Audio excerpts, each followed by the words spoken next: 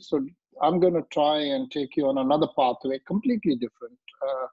A lot of people wouldn't even have seen a lot of stuff which I'm going to talk. But it is important that you see what is possible. And this is actually a very important concept because like I was saying when we were doing that SVC lecture, that the cardiac surgeons made a huge mistake. They let go of coronary angiograms and basic diagnostic techniques, and unfortunately now they cannot claim it back. The same thing is happening on the thoracic side, but from the word go, we have as surgeons not let go of endobronchial surgery. We've kept our feet in, and we are controlling the endobronchial surgery, though the pulmonologists are trying very hard to just take it all away. So I want you to, look at it from that point of view. I want you to understand what are the potentials of thoracic surgery. There is so much work that you can do that you will never go hungry. That's the reality. You will always have work, provided you keep your horizons open, you keep your mind open to learn new things, and you will see a lot of different things that you can do. And each one of it has a different set of skills. So when most of us who trained in the UK, our bread and butter was lung cancer surgery. Of course, when I came to India, it completely changed and it became tuberculosis surgery. But if you just look at lung cancer surgery, we as surgeons are being crowded from all sides. We've got the oncologists on one side who are coming in with targeted therapy. We've got the ablation therapy, the radiologists coming in with all their ablation catheters. And we've got now the radiotherapists who are coming with stereotactic body radiation therapy, SBRT, and they are trying to take away even the stage 1A lung cancers from us. And so it is very, very, very important that you are sensitive to change. That's the important thing. You must remember that if you want to survive in a competitive environment, then you need to understand that change is inevitable. Anything that you're doing today, if you were doing the same thing 15 years ago, then the chances are you'll be left behind. So it's very, very, very important to keep up to date with the change that is happening. You can either choose to evolve with time, you can choose to become, to learn new techniques, or you can choose to become extinct. And that is the reality. I think, on the cardiac side, we are facing this quite a lot. A lot of work has gone away from our hands, and the cardiologists are just jumping in and doing everything. So all the young surgeons who are on this forum and who are listening to me, I want you to understand that you must be sensitive to change, and you must learn all the new techniques that are available. So just because we are doing endobronchial surgery doesn't mean that we are, competitors. Actually, endobronchial surgery is the best place where pulmonologists and thoracic surgeons can become friends, and we can join our hands together in the hybrid OR and help each other do very, very, very complex procedures, okay? So with the onset of the hybrid OR, with the presence of DynaCT, with the presence of all the screening devices and everything, and EMN and stuff like that, I think surgery has become pretty exciting and has changed quite dramatically from what it used to be 15 years ago. So what do you do in endobronchial surgery? Well, there are two types of procedures that you do in endobronchial surgery. One is, of course, the simple, straightforward diagnostic procedures. And then you come into the era of therapeutic procedures. So a lot of treatment can be done purely endobronchially. And I'll show you what is out there in the market, and you'll be surprised how much the scene of thoracic surgery has changed. And that is why, when people just talk about good old, thoracotomy and lobectomy, I want people to wake up and see that there is a lot of things that have changed. And you really need to keep abreast of all the new technologies. So when you come into the bronchoscopy era, one is normal bronchoscopy, which you do using either a rigid or a flexible bronchoscope. Then you've got the era of interventional bronchoscopy, which I will talk about. You also have something called as intubation bronchoscopy, where you use the bronchoscope in theater for guiding your endotracheal tube, for making sure your isolation is correct, etc.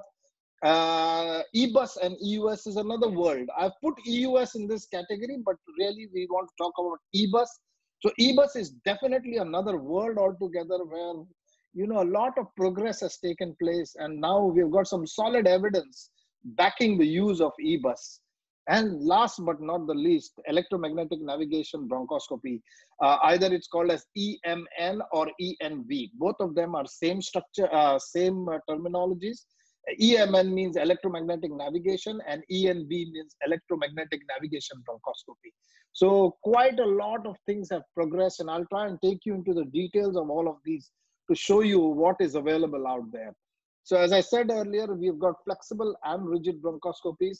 There are three types. One is the simple, flexible, rigid, and now we are in the world of virtual bronchoscopy. So a lot of CT scans and the softwares have an ability to recreate the whole bronchial tree, and you can actually follow the pathway exactly as if you are doing a bronchoscopy. So very often you can pick up lesions and you can pick up, highlight smaller things within the pathway. And this is very important because when you operate and you have seen the virtual bronchoscopy preoperatively, you can anticipate problems, or you can anticipate complications, or more importantly, you can anticipate abnormal anatomy. That is why virtual bronchoscopy becomes very, very important. And particularly when we are talking of era of stenosis and things like that, the virtual bronchoscopy helps you to get a very clear, accurate idea of where to make your cut, where to do the anastomosis and things like that. The flexible bronchoscope that is available is the standard one that we use is 4.2 millimeters. This is the one, this is the processor of that bronchoscope. There is a whole, this is called as a video bronchoscopy. In the old days, it used to be ocular bronchoscopy, which means you put it to your eye and you looked in.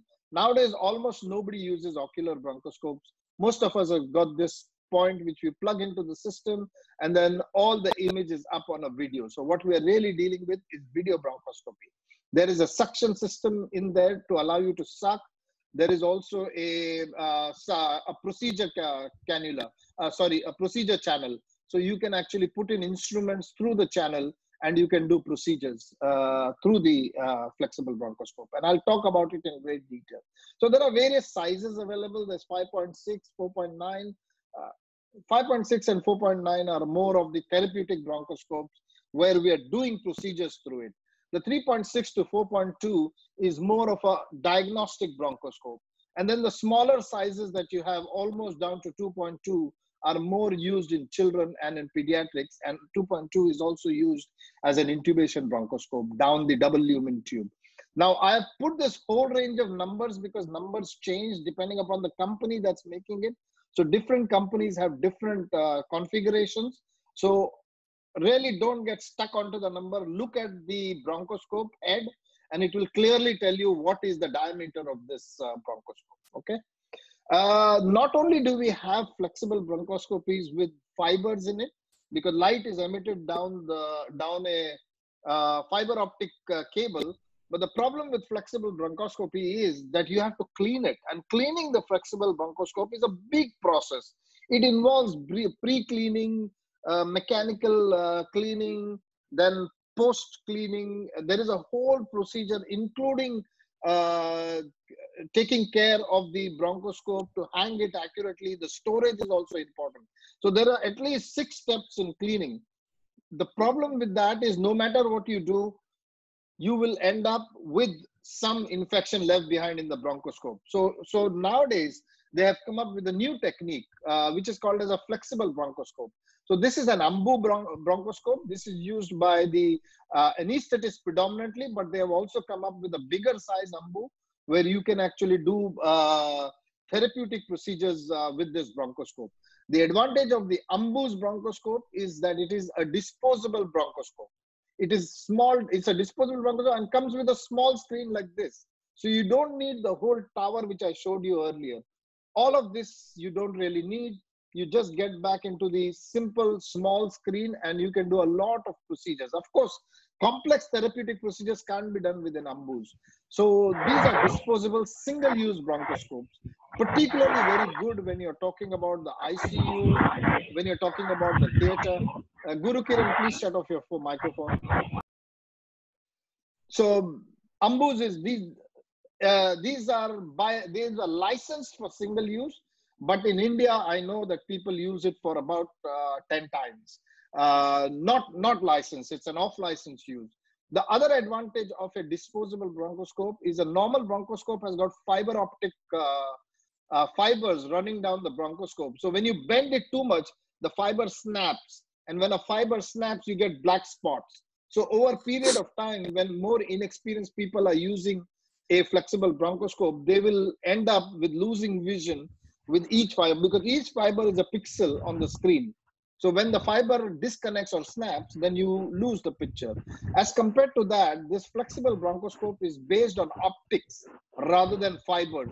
So there is a camera at the tip of that bronchoscope, and that is relaying an image down here. So there are really no fibers running down this bronchoscope. So no matter how much you manipulate it, you cannot snap the fibers. So the image remains constant. And again, with the technological advances, I'm pretty certain that these images will become more and more high definition, and you'll get better picture on the screen. So this is an area where a lot of people are still working on, and I think things are going to change quite dramatically. So this is an EBUS disposable bronchoscope. Intubating bronchoscope, this is my anesthetist, Dr. Sangeeta, and the whole team here. And intubating bronchoscope is used regularly in thoracic surgery setup. In my particular setup, wherever I work, no anesthetist will pass in a double lumen tube without checking with the intubating bronchoscope. So it is nowadays almost mandatory. It's part of guidelines which says that once you put in a double lumen tube, you must check it with an intubating bronchoscope. You must check it with an intubating bronchoscope to make sure that your double lumen tube is exactly on the side that you want to. Particularly important when you are intubating the right side, because you need to make sure that the Murphy's eye is bang opposite the right upper lobe bronchus, and intubating bronchoscope makes it very, very easy to have a look. This is the one I was showing you. This is an optical intubating bronchoscope. You can also have video intubating bronchoscopes where the whole image is transmitted on a screen, and it helps you to, it helps everybody to see what is happening within the bronchus. So what are the procedures that you can do with a simple bronchoscopy? We all know simple things like biopsy. So you have, here is the vision channel, there is a suction channel, and then through the same channel, you can actually pass in a guide wire with a forceps. The forceps can go in and take multiple biopsies. Of course, these are tiny biopsies, but they are good enough to give you diagnosis. And of course, you don't take a single biopsy, you always take multiple biopsies, not just from the lesion, but also from surrounding areas. The reason for that is when you're dealing with lung cancer, or you're dealing with somebody with a history of smoking, you have to think of carcinoma in situ. Okay, so that is why it's important to take biopsies from multiple areas of the mucosa.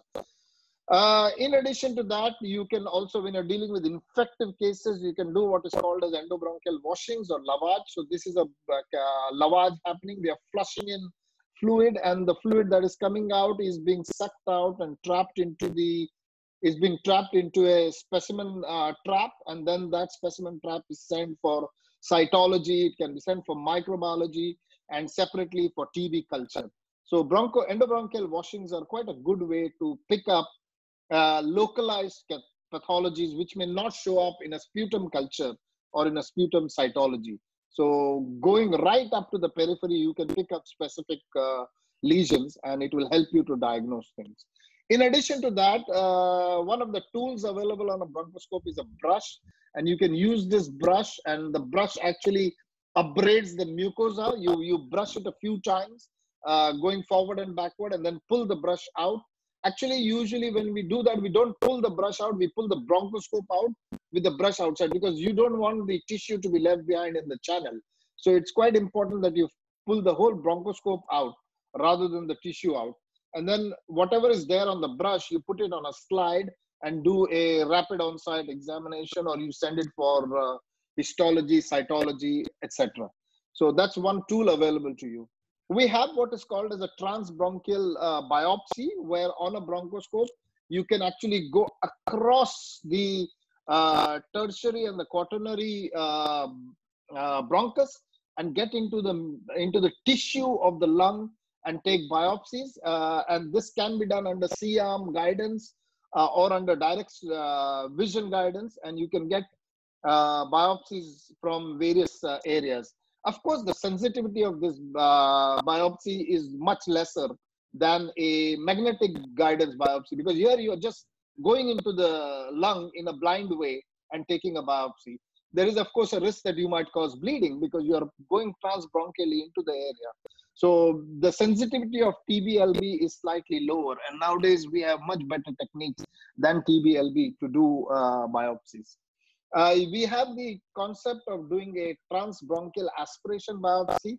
Works pretty well for station 7, station 4, station 2 lymph nodes, where you go in and you try and push your needle across the carina. Usually good for 10, 7, and 4, if you really know exactly where you are going. But again, it's a blind procedure, so you got to be very careful that your needle is not getting into the pulmonary artery or things like that. So nowadays, pretty much all of this is going obsolete with the onset of EBUS. So very few say there are still a few centers across the country where EBUS is not available. They still do TBNA, and it has decent sensitivities and specificities, but of course not as good as EBUS. So this is how you do. This is the technicality of doing an EBUS. Works very well for station 7 because you know that there is no major vessel there at the carina, and you safely go across the carina and take your biopsies. But the important thing is it's not just one needle. You've got to do multiple punctures to get multiple samples so that your sensitivity of your procedure increases. Bronchoscopic care is very important. Whenever we are using a bronchoscope, it is our device. It is very, very, very important to maintain the bronchoscope. There are various methods of cleaning available. There is pre-cleaning, mechanical cleaning, disinfection, and post-processing of a bronchoscope. I won't go into technical details of all of this, but just understand that really you got to wash out all the channels, you got to clean out everything, and then you got to mechanically, so that's pre-cleaning, then mechanical cleaning, then it goes into a disinfectant chamber. So there is a lot of things that you need to do when you have to take care of the bronchoscope. And particularly when the bronchoscope comes in the hands of an inexperienced person, you inadvertently, when they are manipulating the bronchoscope or when they're putting in probes or needles through the bronchoscope, they may actually damage the bronchoscope. And this is a classical example of a damage in the sheath of the bronchoscope where there are bubbles coming out. This is called as a bubble test that you do when you put the bronchoscope under water and you watch for that air coming out from the side of the bronchoscope. Your channel is straight, the air should come out from the end of the bronchoscope. Anything coming out from the side suggests that there is a damage to the covering sheath of the bronchoscope. Now, the problem with this damage is, A, it will cause water to seep into the sheath, and more importantly, it will cause bacteria to seep into the sheath, which you cannot clean off. So there is a high risk of infection, cross-infection from one patient to another when you have a damage to the bronchoscope. So this has to go back to the manufacturers for repair, and they have to resheath it. So quite an expensive procedure. Again, whenever we use bronchoscopes, there is always a separate area which is used for cleaning the bronchoscope. There is a separate sterilizer for bronchoscope. It is a vertical hanging sterilizer where you put the bronchoscopes into. And then this is another device available, which is called as automatic flexible endoscope reprocessor. So you put it all properly into these channels so that they are not bent too much.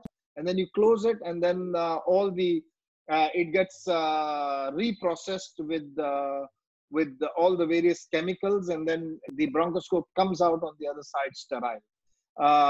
Storage of the bronchoscope is very, very important. When you've done all of this cleaning, you've got to make sure that each bronchoscope has its own area to be stored, and vertical storage is better than horizontal storage. So personally, in our theaters, we have vertical storage. So you hang the bronchoscope from a hook on the top. There are slots for 10 or 20 bronchoscopes, and you hang each one of them so that the fiber optic cable doesn't get bent and doesn't get snapped. So vertical storage is better than horizontal storage. So personally, I like my bronchoscopes to be stored vertically rather than horizontally. The most important thing, and particularly in this era of COVID-19, is that you are directly exposed to the respiratory system of the patient when you're doing a bronchoscopy.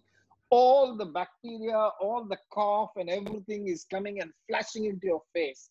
I've seen a lot of, almost 95% of pulmonologists and even surgeons hardly wearing any protective equipment on their face. They will wear a glove, they will wear a gown, but surprise, surprise, they do not wear goggles, and they certainly do not wear a mask when they're doing bronchoscopy.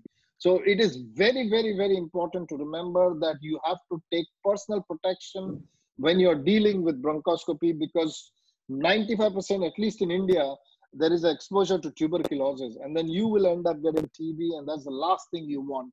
So you got to be very careful, and particularly now with COVID-19 and patients in the ICU, you having to do bronchoscopy on these patients, it is absolutely mandatory that you do maximum personal protection. Okay, all right. So that's so much so about flexible bronchoscopy. Let's look at rigid bronchoscopy. The standard one that we use and a lot of people use is called as a rigid bronchoscope, Karl Stoll's rigid bronchoscope. There are various diameters of the Karl Stoll's rigid bronchoscope, almost starting with 9 to 8.5 to 6.5 and 5.5. There are various ranges between it. And depending on whether it's a male or a female or a child, we calculate the expected diameter of the larynx and the trachea, and then we decide which bronchoscope to use. Because if you're doing an adult male, you try to use the largest size diameter, which is 8.5, purely because you want to actually pass other instruments through it. If it's a straightforward diagnostic rigid bronchoscopy, it doesn't matter.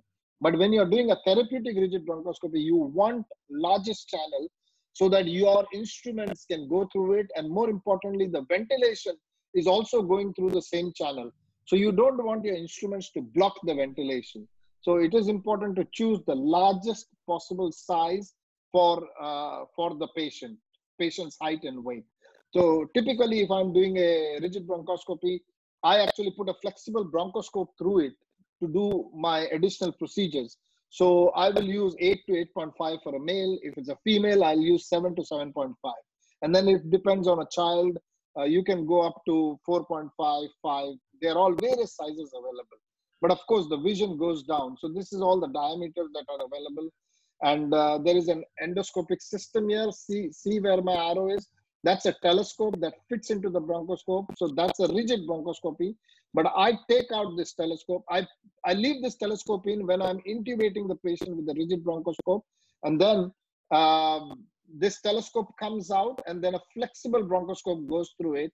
And then I use the flexible bronchoscope to go deeper into the tissues to do a diagnostic or therapeutic, whatever else I'm doing. So the intubation is done with this rigid telescope. And then once the rigid telescope is, once you've seen the tracheal rings, then you connect this to a jet insufflator. So my anesthetist will give me a Lure lock. There is, if you look carefully, there is a Lure lock here, which allows me to connect the jet insufflator. And the jet insufflator will give me, you can set it for adult or pediatric settings, how much kPa you want to put it on. And then you give intermittent jet ventilation. So with that, you can actually do your procedure for much longer time and not have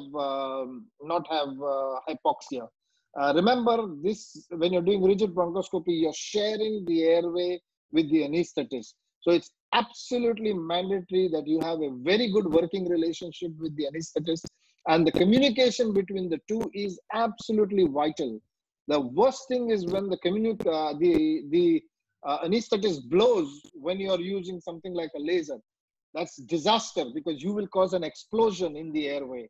So it's very, very, very important when to tell the anesthetist to stop ventilating, particularly when I'm doing any diagnostic procedure and I want to biopsy. I don't want them to ventilate, because that will push the blood deeper into the lung. And number two, if I'm doing laser and they ventilate, the oxygen in the air will cause a blast with the laser fibers. So whenever I am doing a therapeutic procedure, I will tell the anesthetist, ventilation off, OFF. I use the word OFF because underneath the mask, off can sound like on when they're listening. So it's very careful. You've got to be very careful to pronounce clearly ventilation off, OFF. And more importantly, don't forget to tell the anesthetist ventilation on, ON. Most of the times the surgeon says ventilation off, but forgets to say ventilation on. And by the time the anesthetist starts ventilating, the saturation is down to 60%. So it is very important to stop intermittently to allow the anesthetist to get the oxygenation up. And particularly when you're only looking, then the anesthetist can continue the ventilation. It's only when you're doing a procedure that you want the ventilation to stop. So very, very important to use the jet insufflator in a very judicious way. Okay. Now, I put in the rigid bronchoscope and I put in a flexible bronchoscope through it, and I do my procedures. One of the other techniques that are available to us for diagnosing or doing a lot of diagnostic biopsies is endobronchial ultrasound. So endobronchial ultrasound is a device which has got the bronchoscope in it. It has got an ultrasound element to it, and it has got a working channel through which you can pass in a needle. So using the ultrasound, you can actually do like an echocardiography, really, but a local ultrasound. So it shows you blood vessels, it shows you flow. You can also use color Dopplers to see what is the flow. Have you got an artery there? Have you got a vein there? And more importantly, it highlights to you lymph nodes. It's very, very sensitive for lymph nodes. So using the ultrasound, you can actually, the ultrasound waves, you can actually highlight the lymph nodes. Now, the problem we all know is air is a very poor conductor of ultrasound. It's a very poor conductor of ultrasound. So in the trachea, you've got air. And if the bronchoscope was lying in the air, your waves would never pass across the tracheal wall into the tissue. So you've got this little balloon at the tip of it, which you inflate. And when you inflate that, then all the sound waves pass through liquid and then go across into the tissue. So you get a really good orientation and analysis of a lymph node or a vessel. So it is a much more safer technique than using transbronchial needles, because here actually you're seeing where is the artery, where is the vessel. If you do this in the airway, then it's called as endobronchial ultrasound. And if you use it in the esophagus, then it is called as EUS, which is esophageal ultrasound. So EUS is more or less the same like EBUS, except that it's a much larger channel scope, because obviously the esophagus can accommodate a bigger scope. The vision is all 30 degrees. Look at this vision. It's all angulated vision because you want to work on the wall, not straight on. Preferably, it's all angulated to work on the wall. And then you've got channels for biopsy, and then you've got channels for therapy. So things like endobronchial, endoesophageal, submucosal resections and all can be done through 2 or 3 different types of esophagoscopes that are available. But we'll focus on the EBUS. EBUS is of 2 types. One is called as a convex probe EBUS. The convex probe is here. This is the convex probe. And there's a balloon, which I told you, which lights up, which expands, and then the sound waves go across. This is very good for proximal tumors. Okay, very good for trachea, very good for paratracheal lymph nodes, excellent for subcarinal lymph nodes, can get into station 10, which are hilar lymph nodes. You can also go up to the 2nd generation carina, so you can get 11, you can get other structures in that area. If there's a tumor at the hilum, you can go up to the secondary carina, and this size will allow you to do that. But beyond that, it cannot push its way further. So if it's a peripherally lying tumor beyond into the tertiary and the quaternary carina, tertiary and quaternary bronchi, then EBUS is a convex probe is no good. because the size of it restricts it. So they have now come in with a new one, which is called as a radial probe. The radial probe is a much thinner bronchoscope. It's a much thinner ultrasound mechanism. And the fiber that comes out, which carries the ultrasound, is at the tip of it. And it gives out ultrasonic image at the tip. This gives out at the side. This gives out at the tip. So you can actually manipulate this bronchoscope into the tertiary and the quaternary carina and take a biopsy from much, much deeper using the ultrasound. So this is how we do that. You switch on this, inflate the balloon, switch on your ultrasound, and these are the images that you get. You can see vessel, you can see lymph nodes quite clearly. As I said, you can use Dopplers to see flow through the vessel. So it gives you an idea of what exactly is happening. The gauge needle is a 22 gauge TBNA needle. The working channel is a 2 millimeter working channel. You can insert the needle into the tissue and then apply suction.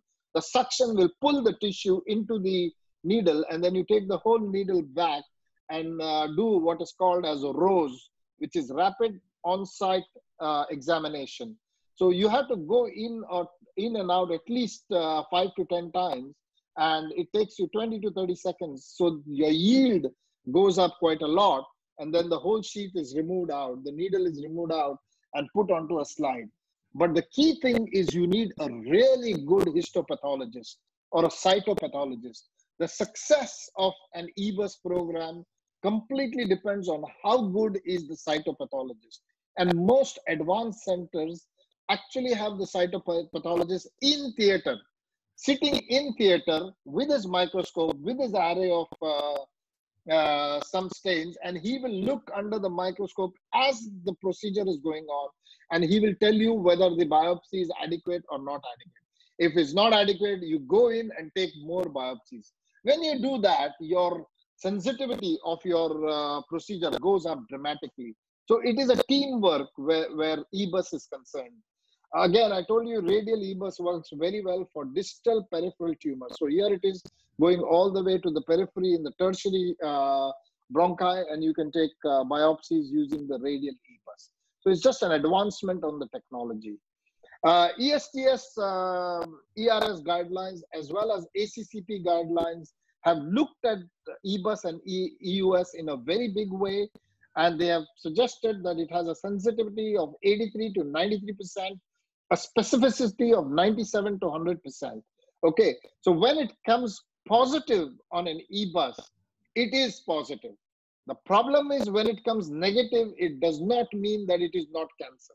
So the specificity is very high. If it comes positive and you see malignant cells, then it is cancer. There is no two ways about it.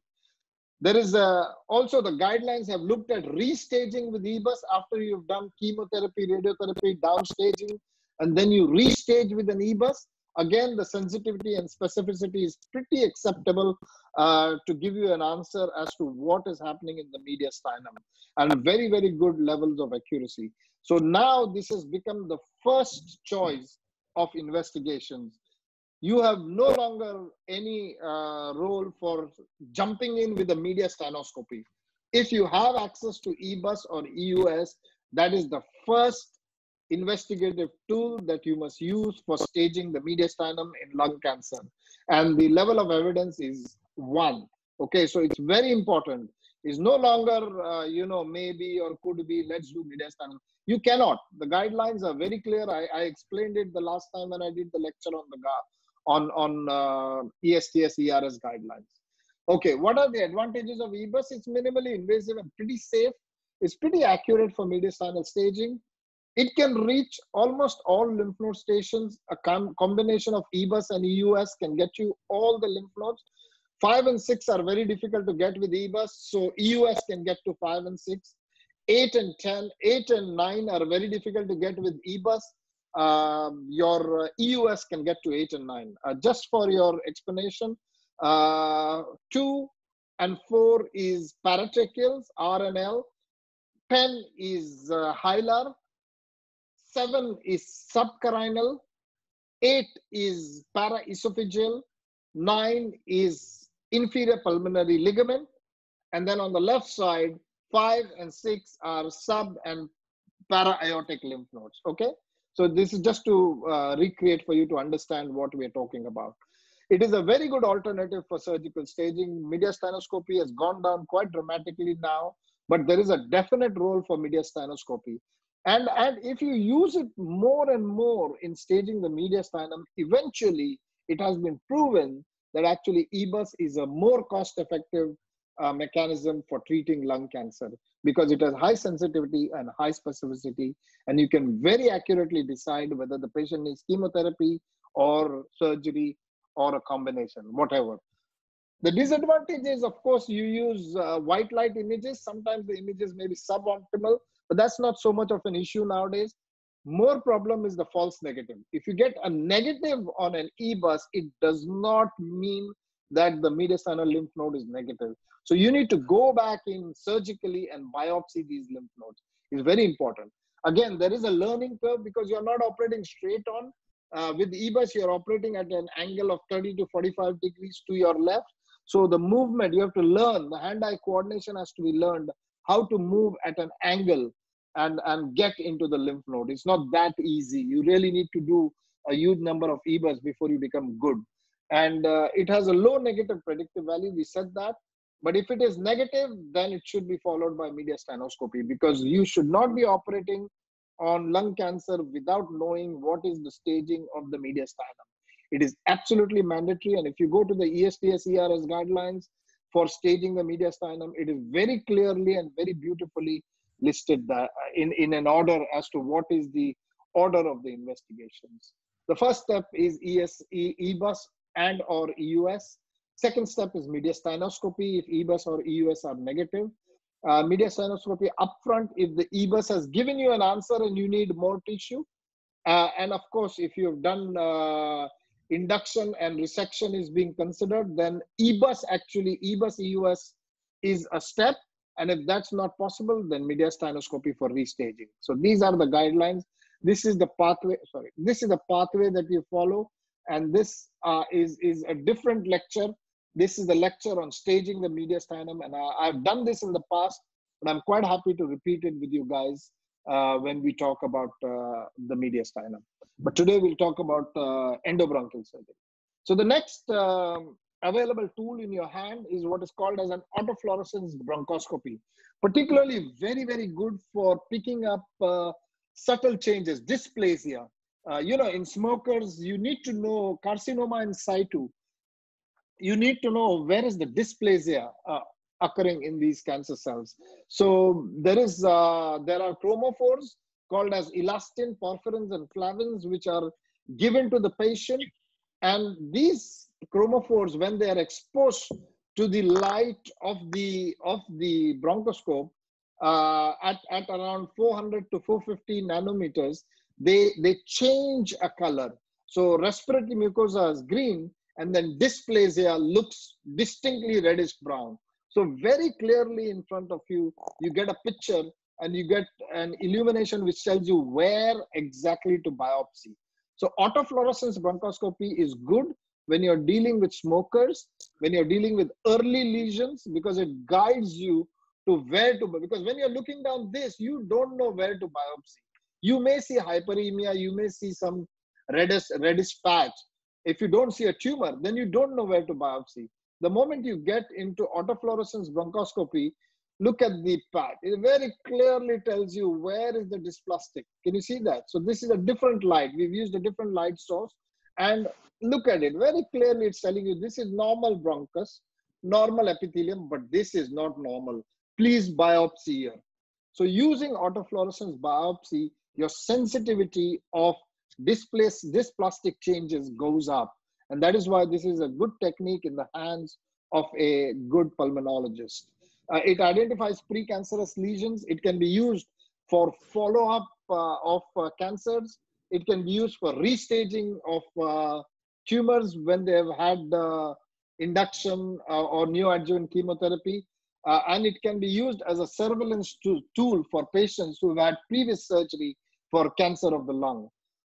There is again a learning curve, but the specificity of this is low. You definitely need more biopsies because you're looking for subtle changes. You're looking for microscopic changes. And then if there is more blood or if there is bleeding into that area, then you will get refraction errors, because the red color absorbs away all of these white light, and it completely gives you a very distracted appearance. So the cost effectiveness is not yet been clarified whether autofluorescence bronchoscopy is a tool that can be used as a screening tool for lung cancer.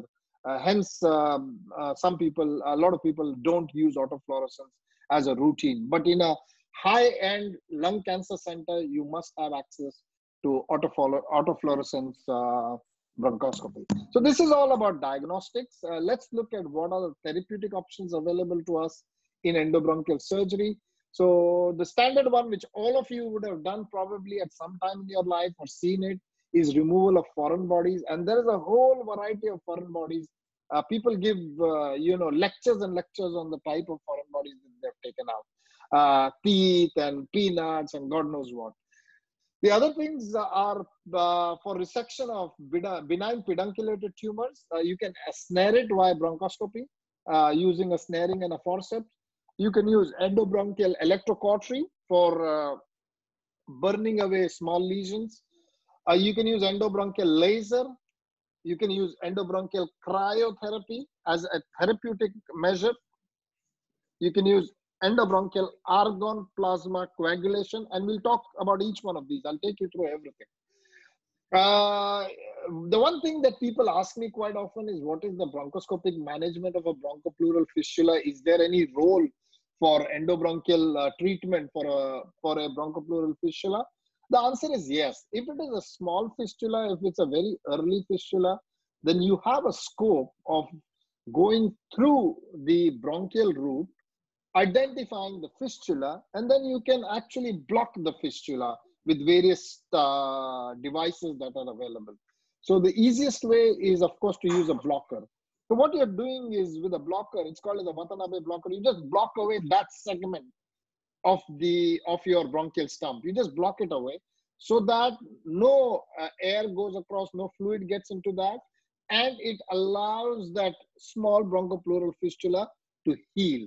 So you're not treating the fistula, but you're giving it time to heal by blocking away that area of the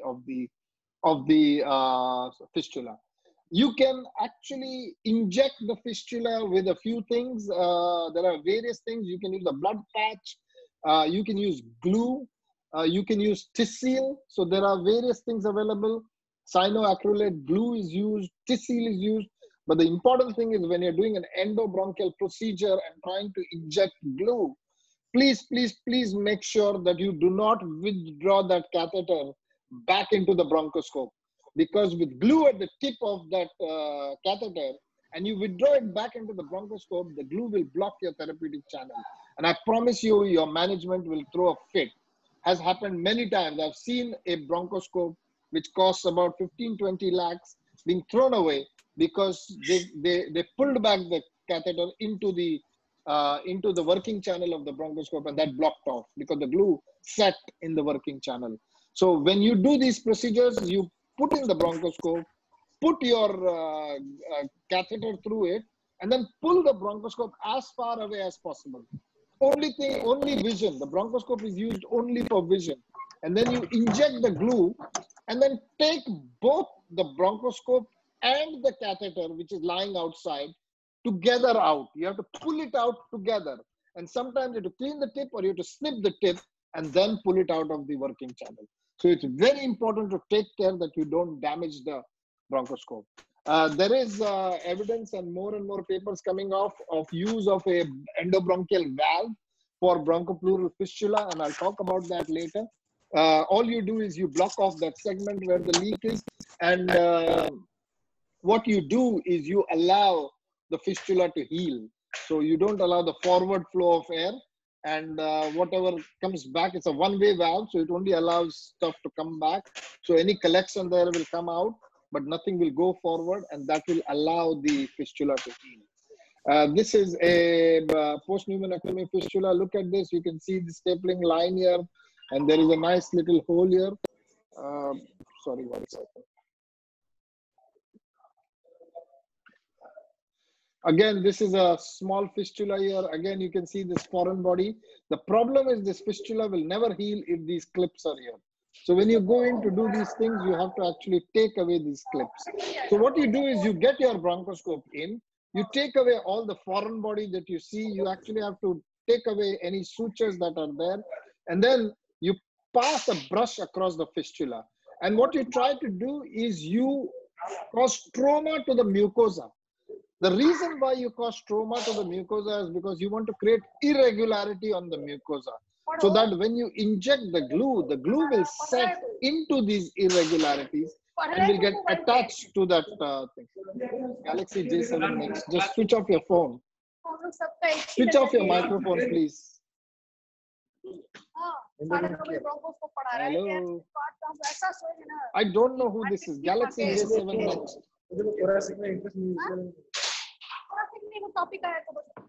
I can't continue a lecture if people are talking in the background. Just please switch off your phone. Are you listening to the talk or you're not listening to the talk? Switch off your microphone, please. Thank you.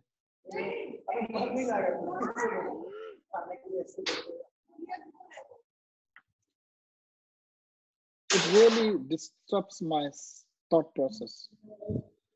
How the hell do I get switch off for everybody?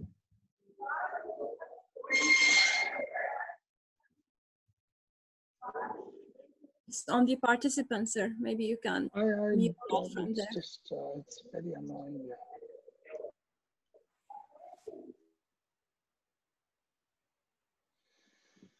Okay. Yeah, so you push your endobronchial brush onto the mucosa, you disrupt the mucosa so that the glue sets into the mucosa and then it stays there. One of the problems with putting glue is that it forms a little plug, but when the patient coughs, the whole plug gets coughed out. So you really need to brush up that mucosa to make sure that the glue sits. It forms like little fingers into the mucosa and then the glue sits very well. Coughing out the glue plug is not a problem, but if the glue plug goes to the other side by mistake while coughing, then you will cause atelectasis on the other side, and that is a problem. So that is why you got to be very careful that you actually brush the mucosa and then you spray the area with glue. And again, I said there are various things: cyanoacrylate glue, there is Tissil, a lot of other things. You can use autologous blood. Different things have been described in literature. But to be honest, the success rate of this is not very good. It works very well for very small fistulas.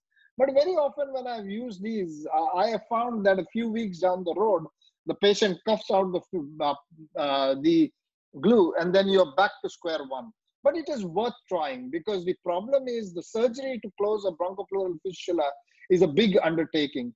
So that's why you try and avoid surgery. So very tiny fistulas or small fistulas may buy you time to either the fistula close, or more importantly, it will buy you time for control of infection so that the patient becomes relatively asymptomatic.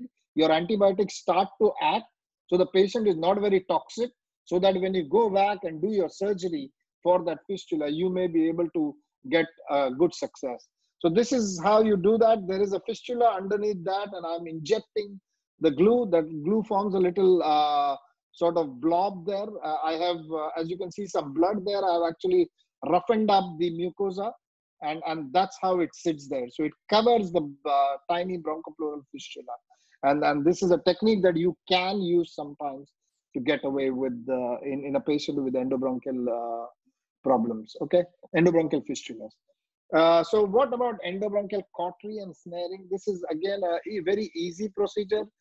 You have the use of diathermy, and you have various probes available. You can have various diameter probes, or you can also have a snare which can be connected to diathermy. So the snare will go around the tumor and you diathermize the base of the tumor. But these things work very well when it is a pedunculated tumor, pedunculated benign tumor in the lung, in the bronchi. If it's a sessile tumor, which means it's got a broad base, then snaring it becomes a real problem. So it works only it works well only when you can actually get around it and you buzz your way. So as you close the snare, you activate the diathermy, and the diathermy then cuts through the base and takes out the tumor. What are the risks of this was a previous slide, sorry. What are the risks of bronchopleural fistula? What are the risks of endobronchial diathermy? The risks of using electrocautery in the bronchus is bleeding, because you, as I showed you earlier, if it's a large area and you try to diathermize, you might get bleeding, and diathermy is not an accurate area, does not cover an accurate area, so you can get bleeding. You can get excessive cough because there's irritation of the bronchial mucosa. Sometimes you can get a fire. You can get an endobronchial. You use the diathermy and suddenly your anesthetist blows oxygen down there. Oxygen plus a spark is equal to fire. You'll actually get a blast. There are case reports of blasts in the airway and causing endobronchial burns in patients. So you got to be very, very careful. Whenever you're doing any therapeutic procedure into the airway, you must tell them to switch off the ventilation. And I shout, ventilation off, OFF. And then, of course, there's a risk of getting an electric shock if your devices are not well insulated. So these are all the problems of electrocautery. What about endobronchial balloon dilatation? That is also a system that's available to us. You can use a manometry catheter, or you can use an esophageal balloon. There are special endobronchial balloons available for bronchial stenosis, for tracheal stenosis, which you can go in and inject. You can use hydrostatic pressure. You can set the pressure and decide how much you want to do. The problem with this technique is you have to do repeated dilatations, but usually these things come back. Whatever you do, you know, this is good for webs and things like that, but not so good for stenosis. So if you've got small problems, dilatation works very well. Or you've done a tracheal resection, and following tracheal resection, you got a mild stenosis, you can use dilatation. But it never works very well for major stenosis or fibrotic diseases, and not a great idea to, you know, you really have to repeat the dilatations over a period of time. Sometimes we use the endobronchial balloons for opening up stents. So after we have gone in and we have put in we have taken away endobronchial tumor, and then we have deployed a stent, we pass in a balloon dilator through it, and we open up the balloon to allow the stent to open up to its maximum capacity. And it helps push the tissue out so that the airway opens up a bit more. So there are various indications, but remember, most of the times there's recurrence of the pathology, and you might have to do repeated procedures or end up doing something more than just balloon dilatation. So let's look at lasering. That's another important aspect. I'm going to cover a lot of the lasering side of things. It is part of the ACCP guidelines, part of the BTS guidelines, okay? Use of relief of obstruction for intraluminal tumor because of terminal malignancy is actually part of the guidelines. And laser particularly has been mentioned in both the guidelines, ND-YAG laser, okay? So anytime you use laser, remember you are using the guidelines to treat. Most of the times it's palliative, sometimes it is therapeutic. So let's talk about laser. Laser is an acronym. LASER stands for light amplification by simulated emission of radiation. So it's not stimulated, it's simulated. So it's amplification of the light by simulation of the radiation that happens. So you've got this spectrum of light in nanometers, and the lasers that are available are from CO2 all the way to excimer lasers.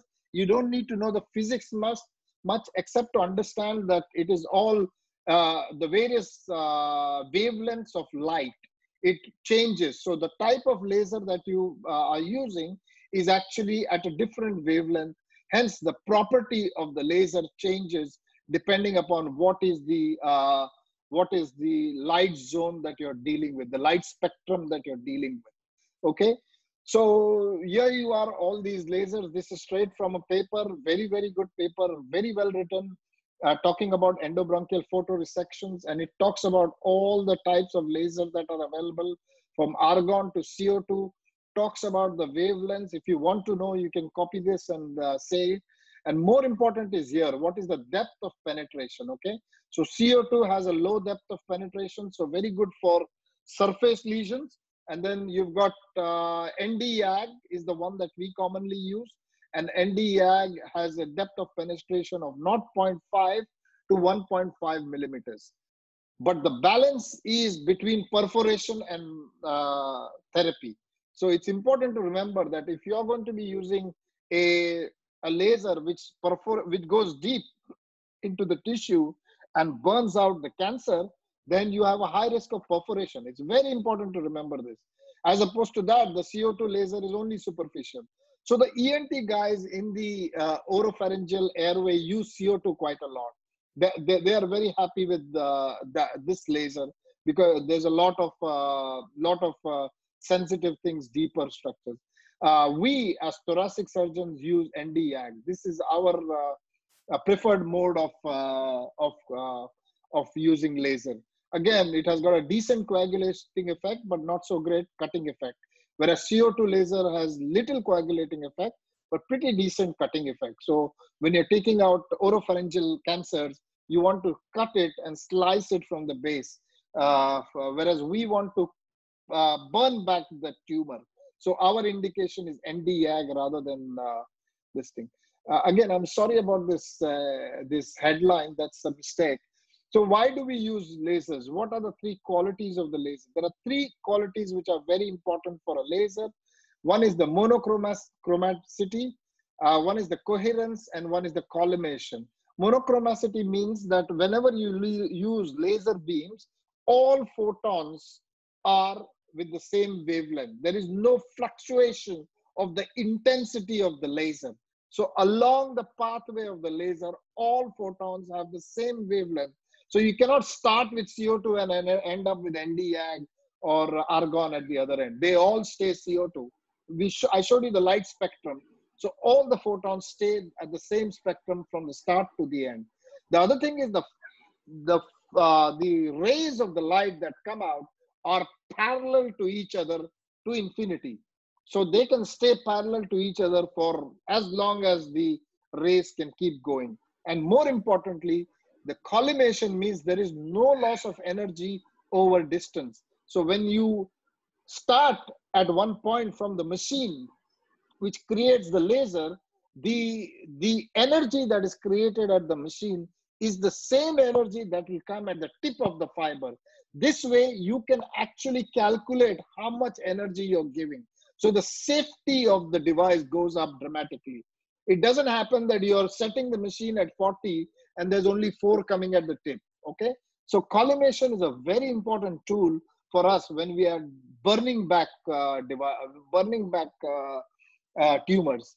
This is the paper again from Kopen Wang, who talks about it, and it's a very, very good understanding of why you use lasers. Whenever laser light hits the surface, very little gets reflected back. There is some reflection, but very little. But predominantly, most of it gets transmitted across. So most of the things about laser gets transmitted to the tissue. In addition to that, there is a few scatter waves, and the moment it gets transmitted, it gets absorbed. And when it gets absorbed, there is either heat formation, which burns the tissue, or it activates certain chemical reagents and reactions within the tumor cell, and it causes what is called as photoablation.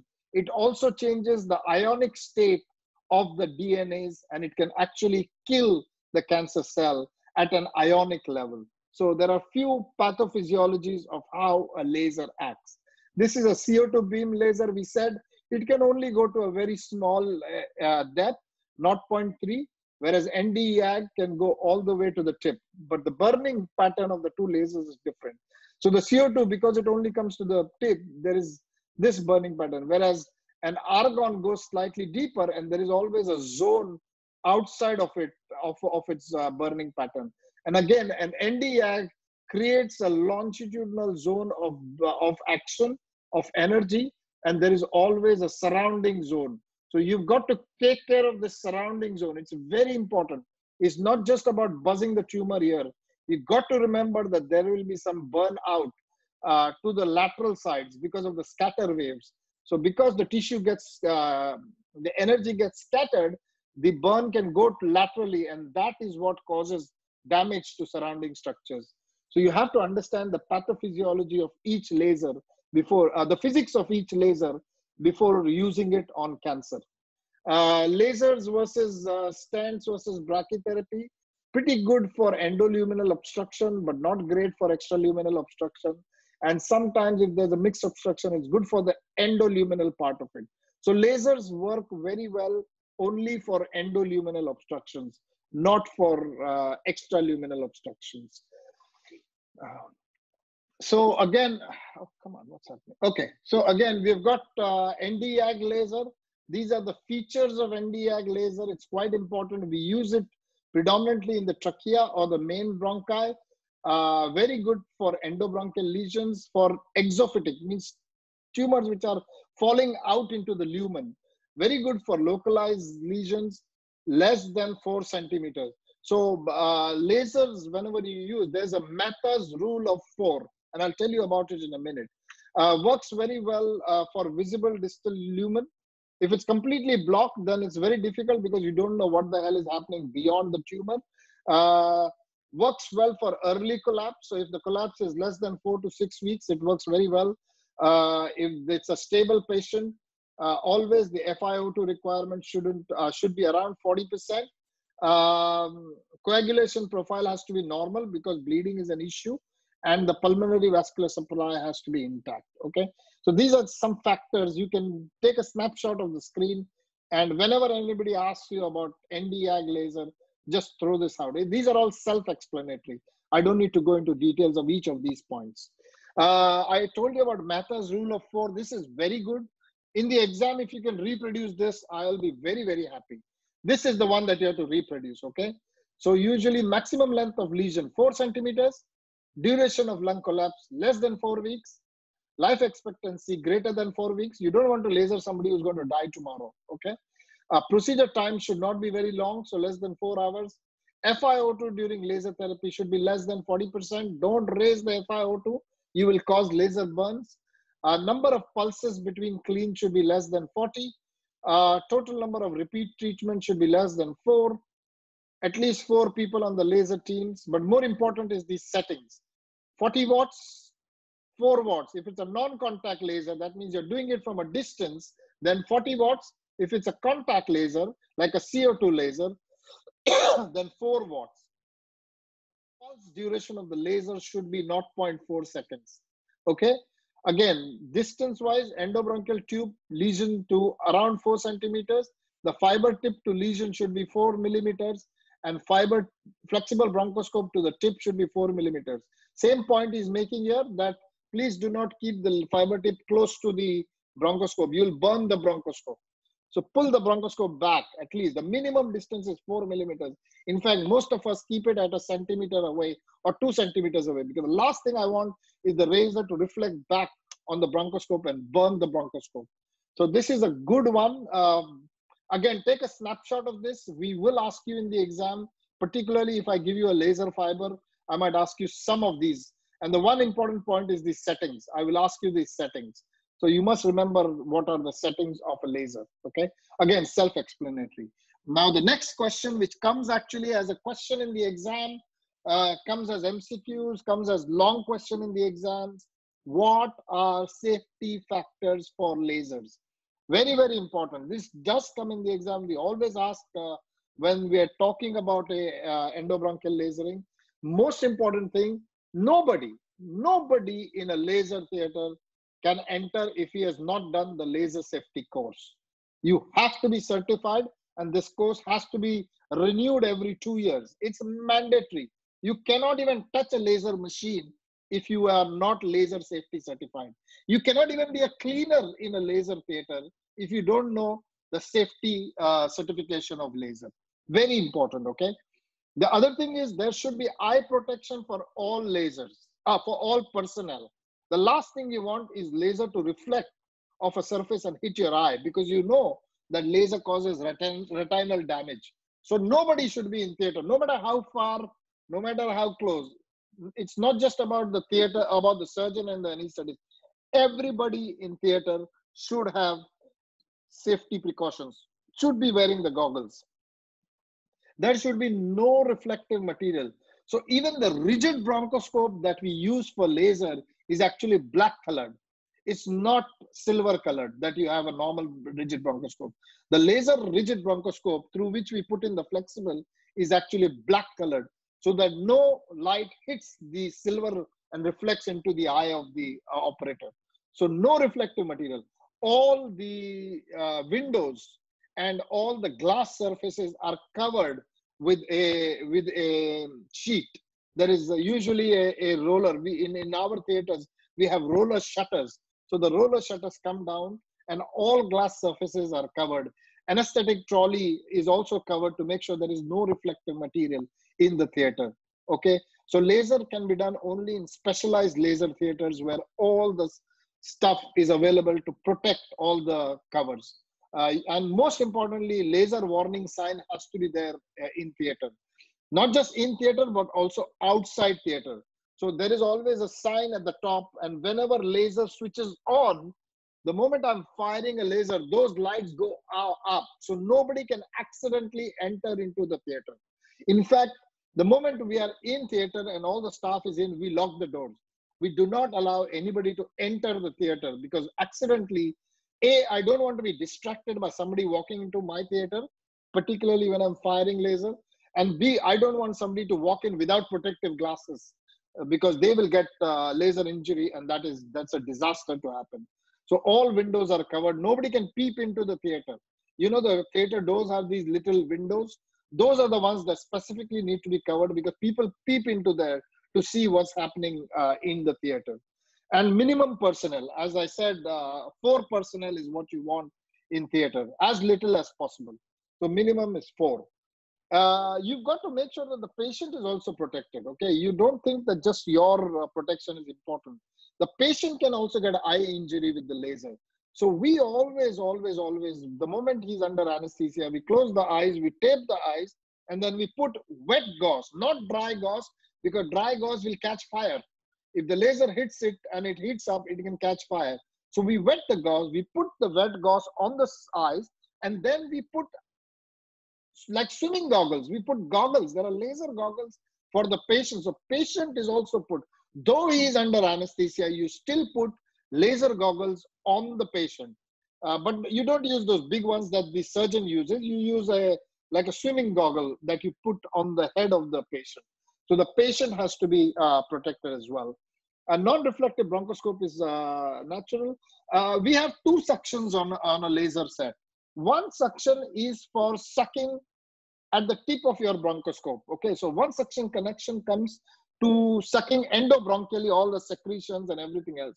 But more importantly, at the proximal end of the bronchoscope, the rigid bronchoscope, we have 2 large cups which are placed next to the proximal end of the rigid bronchoscope to suck out the laser plume, because the fumes that are formed by the burning, they are known to be carcinogenic. And the last thing you want is you as a surgeon to be inhaling that plume and then having cancer 10 years down the road. So you have to take care of that. So you need a special suction for the laser plume. Plume means the smoke that comes out of the bronchoscope when you're doing that. And the most important thing, this is the most vital thing. No, there is actually a key on the laser, okay, on the machine. And until and unless I say ventilation off OFF, theater personnel will not turn on the key. Most protective method that you should use. So when you turn on the key, that is the only time that you can fire the laser. So before you can press the foot pedal as much as you like, the laser will not fire because the key is off.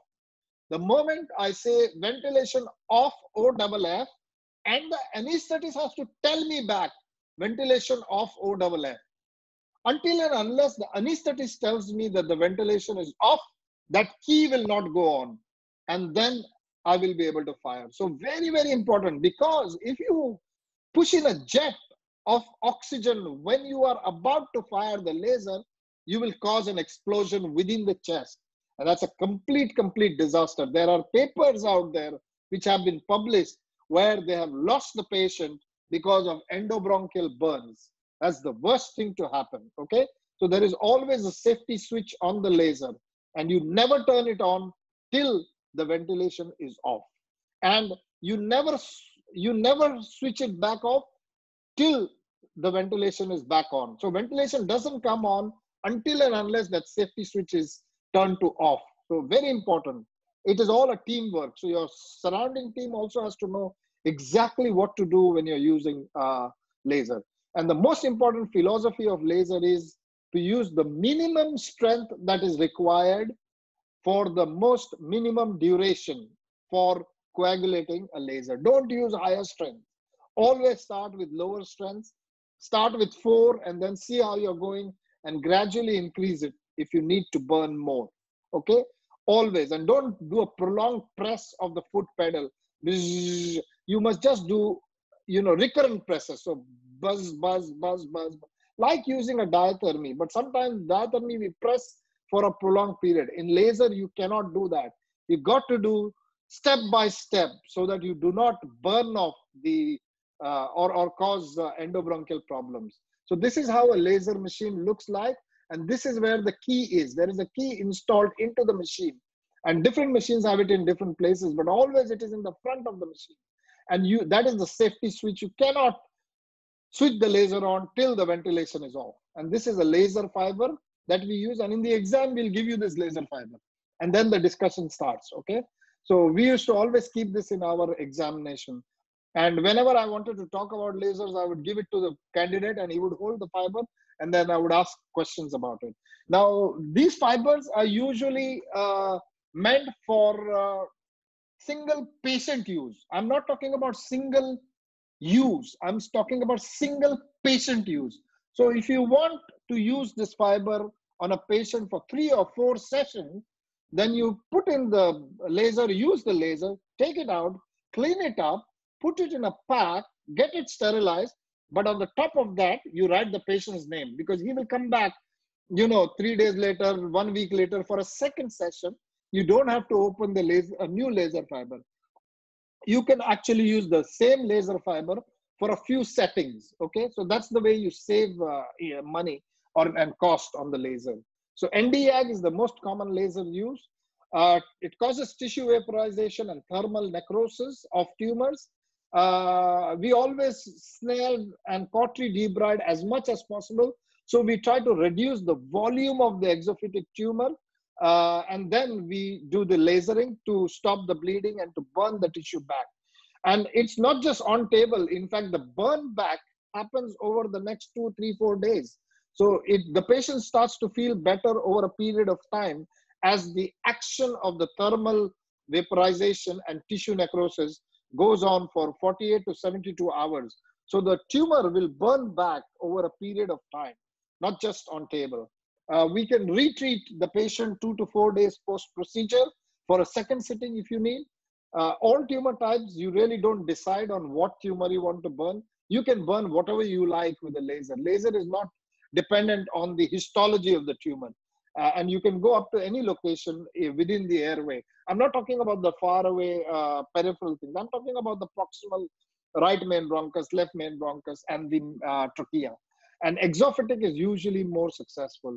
Extrinsic compression usually doesn't work. And most of the times when we do lasers, we actually combine laser plus stenting. So I will use rigid bronchoscope. I'll put in a flexible bronchoscope through it, or I will use my rigid bronchoscopy forceps. I will try and nibble out as much as possible. Once I've nibbled out enough, then I'll put in the laser. I'll burn out as much as possible right to the periphery. And then once I know that there is enough space there, I will then fire a stent, and the stent opens up and applies compression to a tissue which is already having thermal necrosis going on. So over a period of time, the stent gradually opens up and allows the patient to breathe more safely. Relatively effective and safe. Of course, there are complications. You can burn through the tissue. You can cause holes in the airways. Perforations are there, but it all depends on experienced operator. You really need to know what is your limits of using the laser. And it only comes with experience. And of course, the risk of bleeding. But laser actually can be used to stop the bleeding. So it's sort of a catch-22. There is 10 commandments of safe laser usage. This is quite important. Take a screenshot of this, please. And when you write a theory paper, please write this in the theory paper. It talks about anatomical danger zone, talks about laser team, patient selection, rigid bronchoscopy, monitoring the patient, talks about firing the beam in parallel to the wall. Don't direct it into the wall, but direct it parallel to the wall. Talks about the settings of the laser, talks about what to do when bleeding happens. Don't ignore it, and terminate each procedure once you're happy. But make sure that when you have finished the laser, you must do endobronchial suction of the distal area so that you suck out all that secretion that is accumulated beyond the tumor. And more importantly, you suck out all the debris. And of course, you have to keep the patient into a recovery room. This is the answer we want in an exam when we want you to write about laser. So the DNB guys in India, please make sure you take a screenshot of this, okay? Because FRCS doesn't have long theory questions, but DNB does have. And so this is what you have to write. This is Dumons, and the paper is here. This is the paper that you're quoting. So you can safely quote this paper, and in this paper, Dumont has given these commandments, okay? Complications we spoke about, all of this is possible, any of this is possible, and you've got to deal with the complication as it happens. I spoke about laser plume and other things, and most importantly is a risk of injury to healthcare personnel, okay?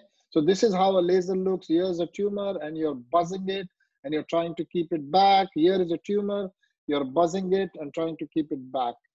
Sometimes laser can be used for webs, so you can use the laser to make cuts into the webs and it opens up the web, or you can now pass a balloon, endoscopic balloon, and open it up after you've cut it with the laser. So you can combine more than one technique to actually achieve the best results in the patient. So what about endobronchial stenting? Because laser and stenting is usually a part of the same pathology, I will just immediately jump into it. You have tracheal and bronchial stenting. What you do is you put in a rigid bronchoscope, as I explained earlier. Almost all the time, I want jet insufflation for oxygenation of the patient. I have a very good discussion with my anesthetist. We both know what to do. And then I put in a flexible bronchoscope through the rigid bronchoscope. First, I will biopsy. I'll do whatever is needed to understand what is the pathology. And then I will laser that area. So Nd:YAG, holmium, whatever is available. I'll do hemostasis with the local adrenaline wash. So I use saline with dilute adrenaline, and I can wash that area. It causes vasoconstriction. But remember, adrenaline can get systemically absorbed pretty quickly through the bronchial mucosa. So make sure it's very, very dilute. And then I will fire the stent. Depending upon where is the pathology, I decide what is the size of the stent I need and what is the type of the stent I need. And I'll talk about that in a minute. So there are various stents that are available to you, and this is what it is. So you've got silicone stents. Look on the third column, the construction. So you've got silicone stents, you've got metal stents, and you have got nitinol stents, okay? These are the three main types of stents. So nitinol, metal, and silicone. These are the three main types. There are various sizes available, all the way from 9 by 20. 9 is the diameter, 20 is the length of the stent. You can have all the way up to 18 by 70, depending upon where you are going to use this, okay? So you can have tracheal stents, you can have endobronchial stents. Again, the length, you usually try and start off, if you're using a silicone one, you can actually shorten it to size. So you can open a bigger one and you can actually cut the silicone stent and use it for sizing. So you really need to know the length of the area that you need to cover. You must have a proximal landing zone. You must have a distal landing zone before you put in a stent. So you've got to calculate that either by specific measurements on endobronchially by using a long catheter, touching it to the distal end and pulling it back, and then finding out what was the proximal extent and measuring the distance between the 2 points. or you can use fluoroscopy, and under fluoroscopy, you can pass the catheter distal to the distal landing site and then pull back the catheter, and that will give you a measurement of what is the length of the stent that you want to use. There are various types of stents. There are covered stents and there are uncovered stents. Covered stents work very well when you've got endobronchial tumor and you don't want tumor to grow through the mesh of the stent.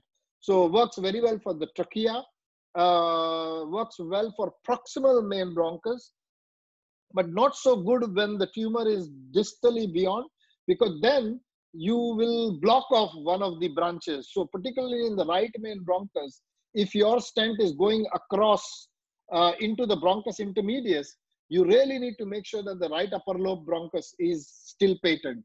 And if you pass a covered stent into the right main bronchus, ending into the bronchus intermedius, the right upper lobe will get knocked off.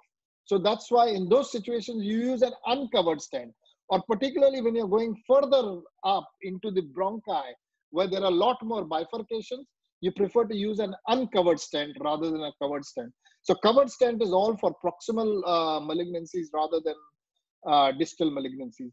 The problem with using uncovered stent in a proximal malignancy is that the tumor grows within the network of that stent.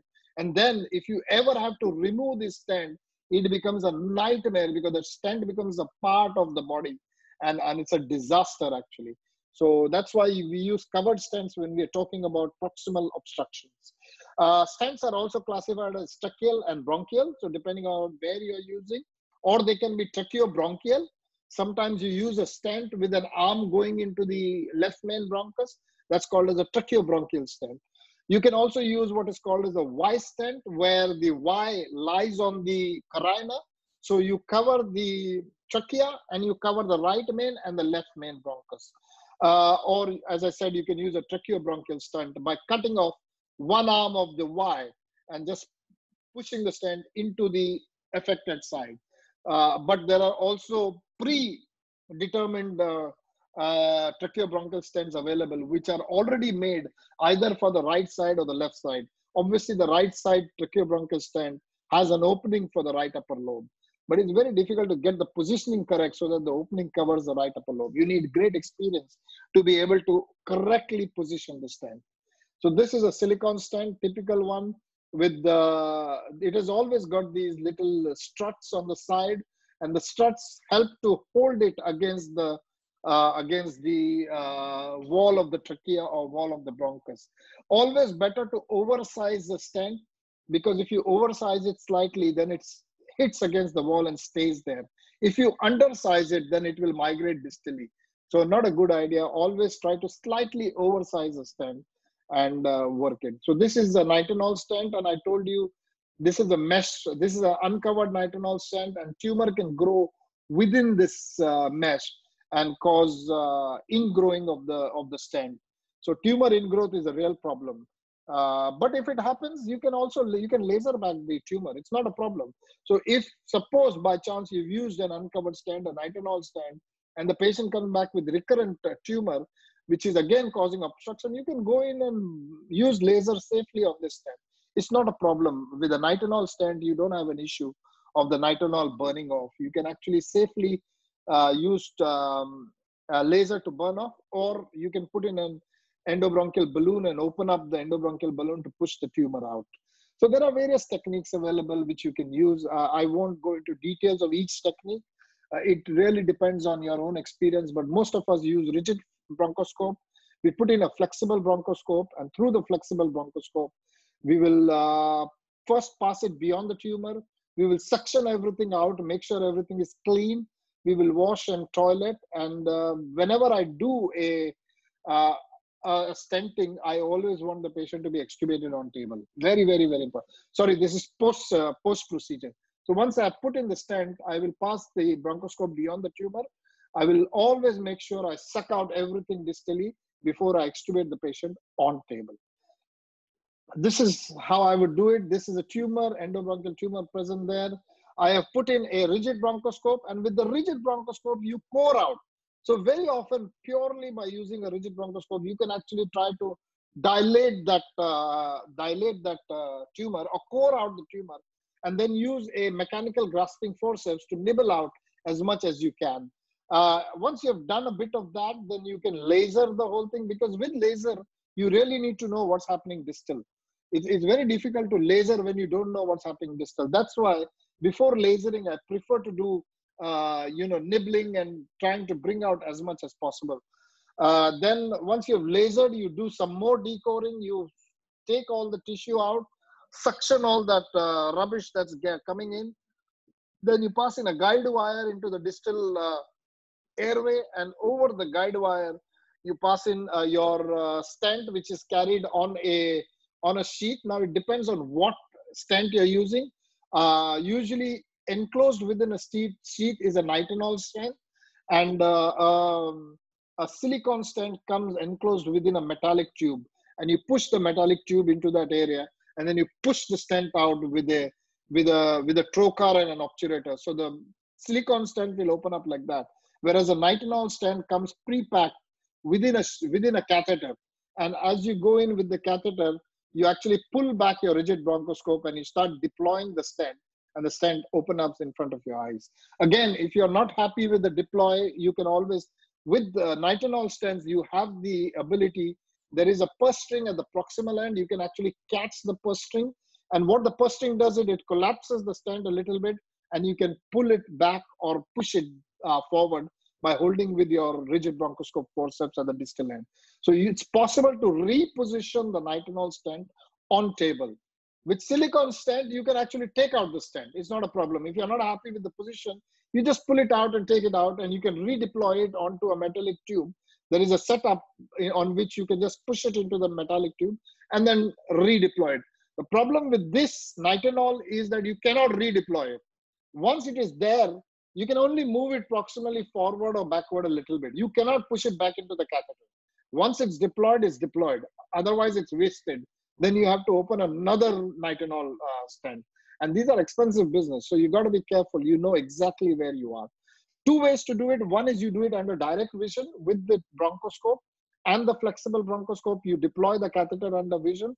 The other way, which some people do, they use fluoroscopy.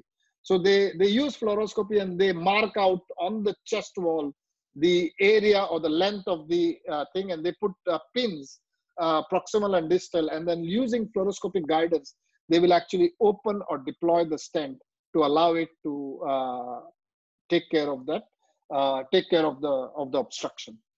Okay, is this clear? Hello? Yes, sir. Yes, sir.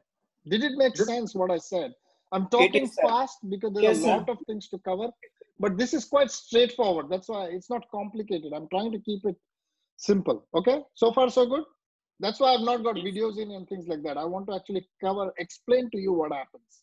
Okay, let's look at endobronchial cryotherapy. That's another technology that's available to you for physically burning back tumors. This is how the probe looks. Here is your machine. Here is your cylinder of either nitric oxide or CO2. And then this is a machine on which you connect. These are the various catheters that are available. You have flexible catheters and you have rigid catheters, okay? So cryoprobes can be flexible or rigid. You use compressed gas, which is usually nitrous oxide or CO2, okay?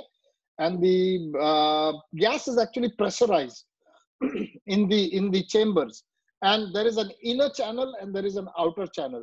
So the pressurized gas is made to pass through the inner channel, and the moment it comes to the tip of the probe, it expands because the channel is narrow, and then when it goes outside, it expands, and any gas that expands cools. That is called as the Joule-Thomson's effect. Okay, so any gas under pressure, when it goes from one narrow channel to an open space and expands, it dramatically drops the temperature. And using that effect, you create an ice.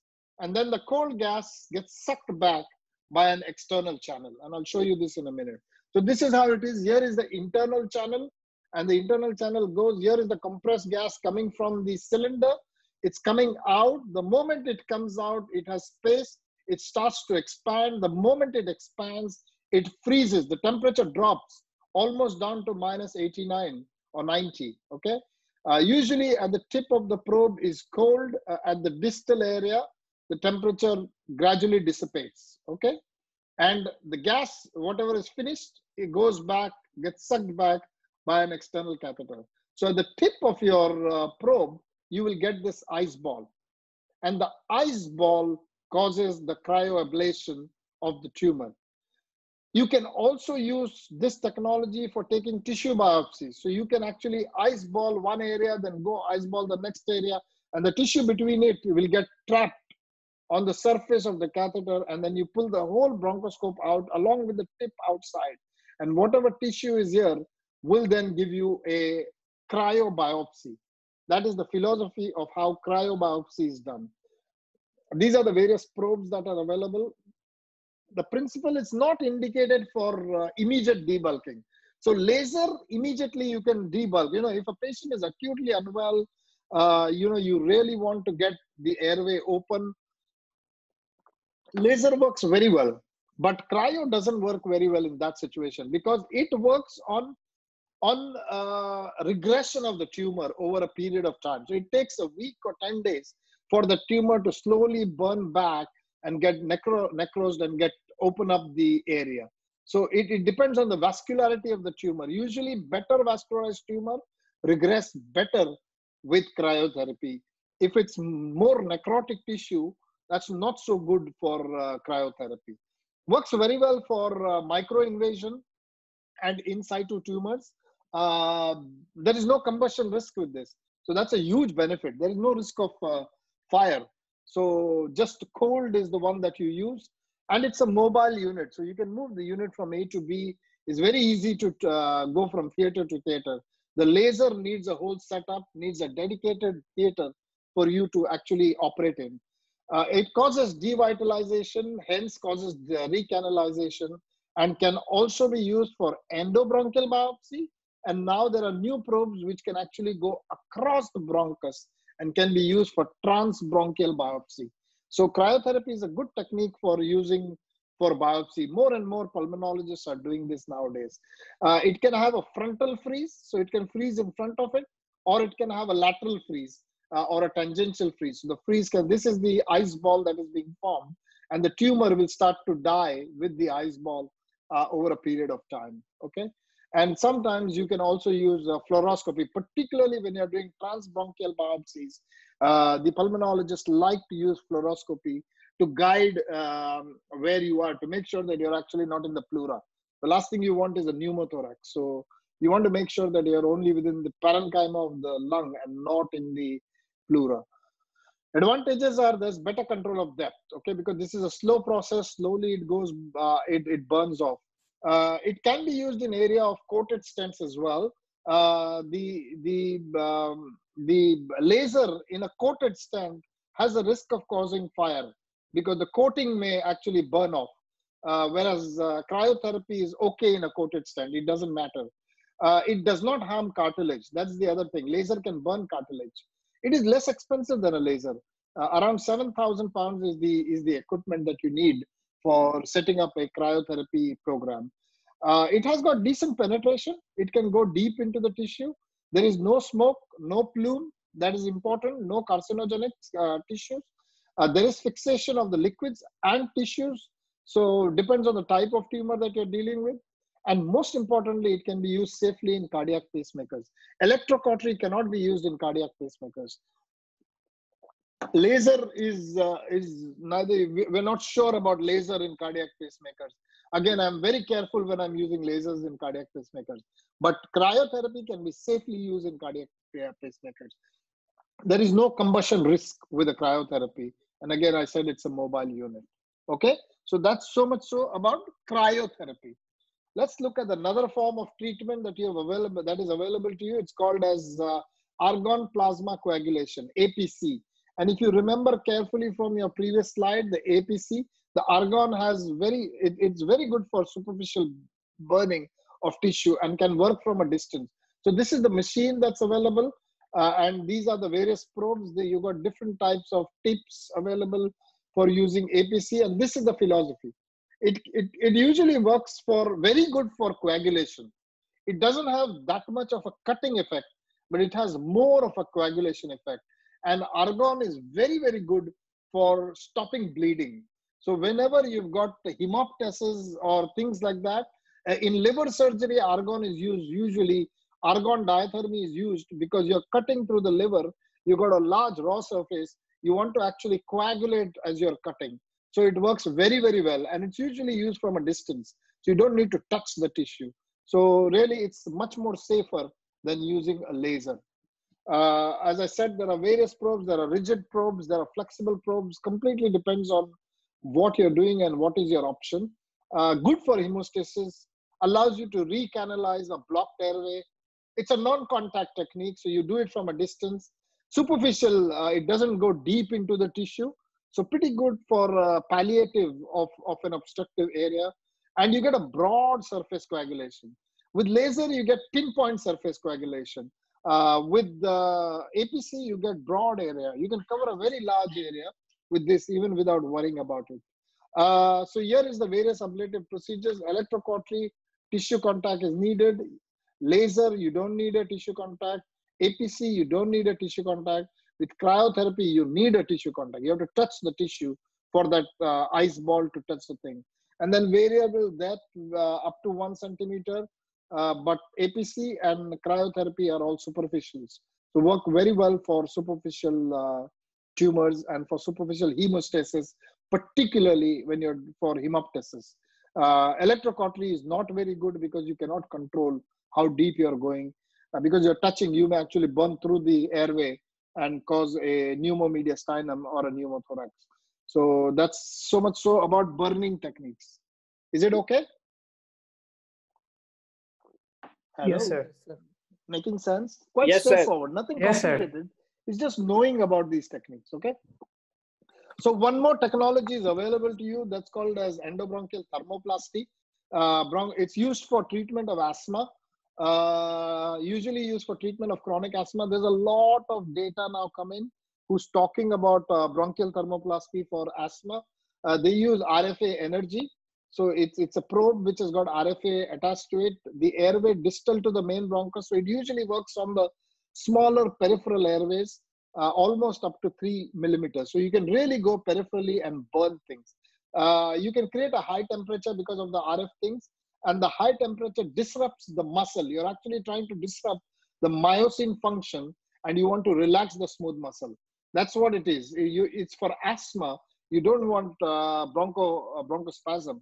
And so it is used for as a therapeutic means for people who are being medically refractory, people who are progressing on the amount of medical treatment that is going on, or people who are not doing well on medical treatment. Bronchothermoplasty is now being touted as a new tool for relief of asthma, but it doesn't give you huge long-term results. At the moment, the data is still very early. And this is how you do it. You get in the catheter into the distal thing. You put in a guide wire, and the guide wire opens up. There are 4 prongs, 1, 2, 3, and 4. Can you see that? There's no tissue between it. And these 4 prongs create an RFA mode. And the RFA mode burns 4. So you're not doing a circular burn. You're doing 4 separate burns into the smooth muscle. So what you're causing is a disruption of the smooth muscle. Can you see that? These are all various probes, and they cause vertical burns rather than horizontal burn. So there is no risk of stricture formation. So you're not doing a continuous circular burn. You're actually doing vertical burns. And then over a period of time, you follow them up with repeat bronchoscopies and things like that. Okay.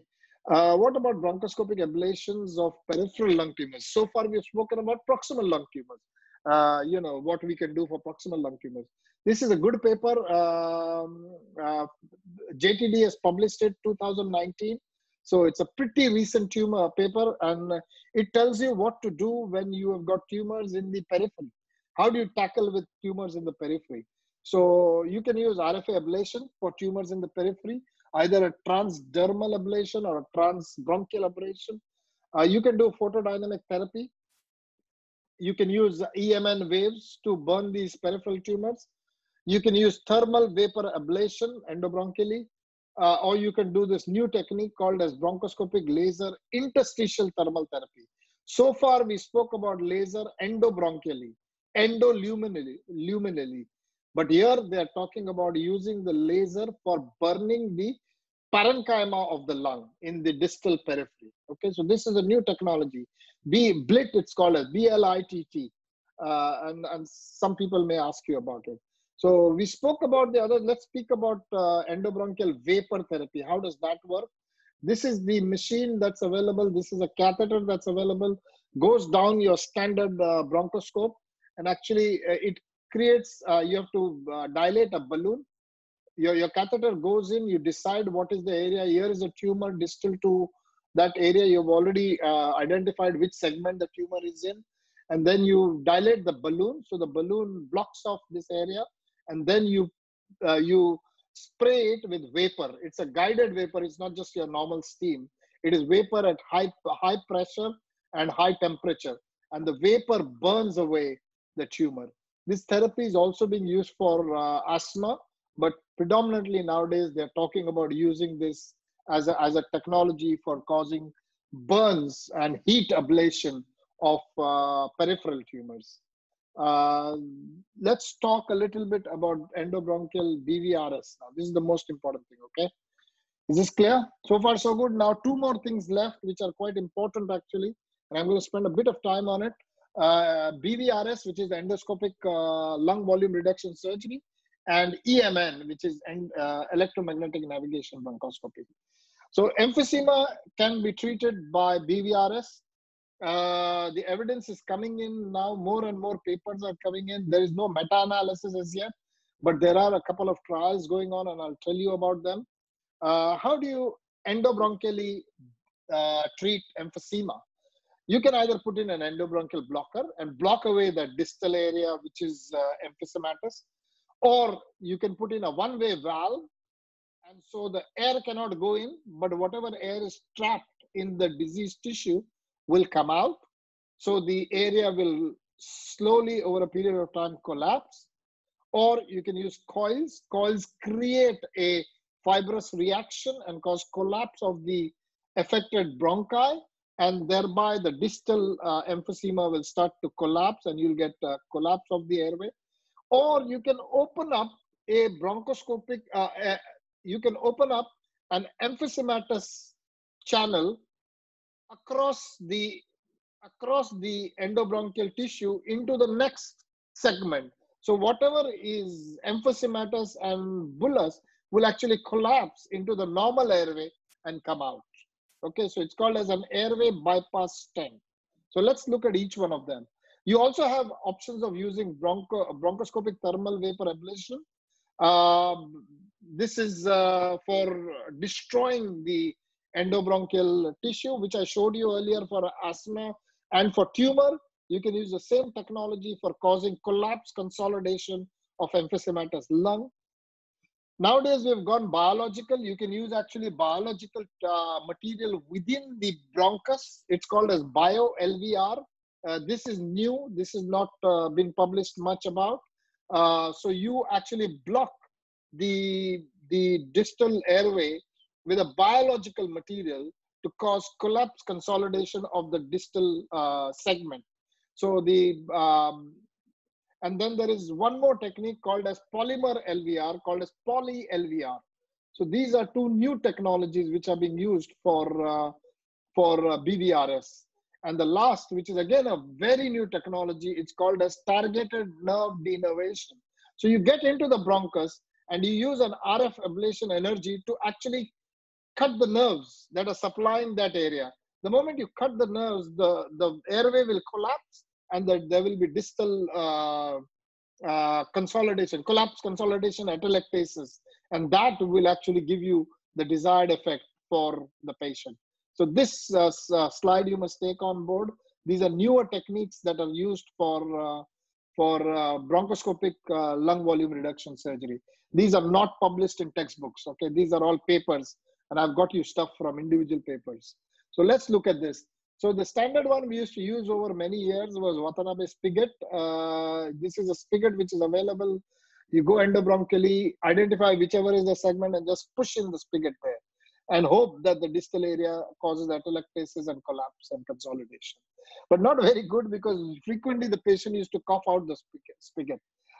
You know, it does have some struts on the side to hold it into the area, but it's very difficult to get exact sizing of it. And it was an old technique. And the problem was not coughing it out.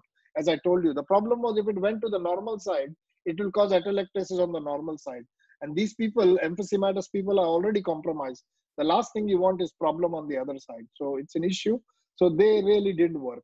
Then we have got endobronchial valves. So endobronchial valves, you use it in two ways. One is either you deploy the valve or you use what is called as a chartic mapping for collateral circulation.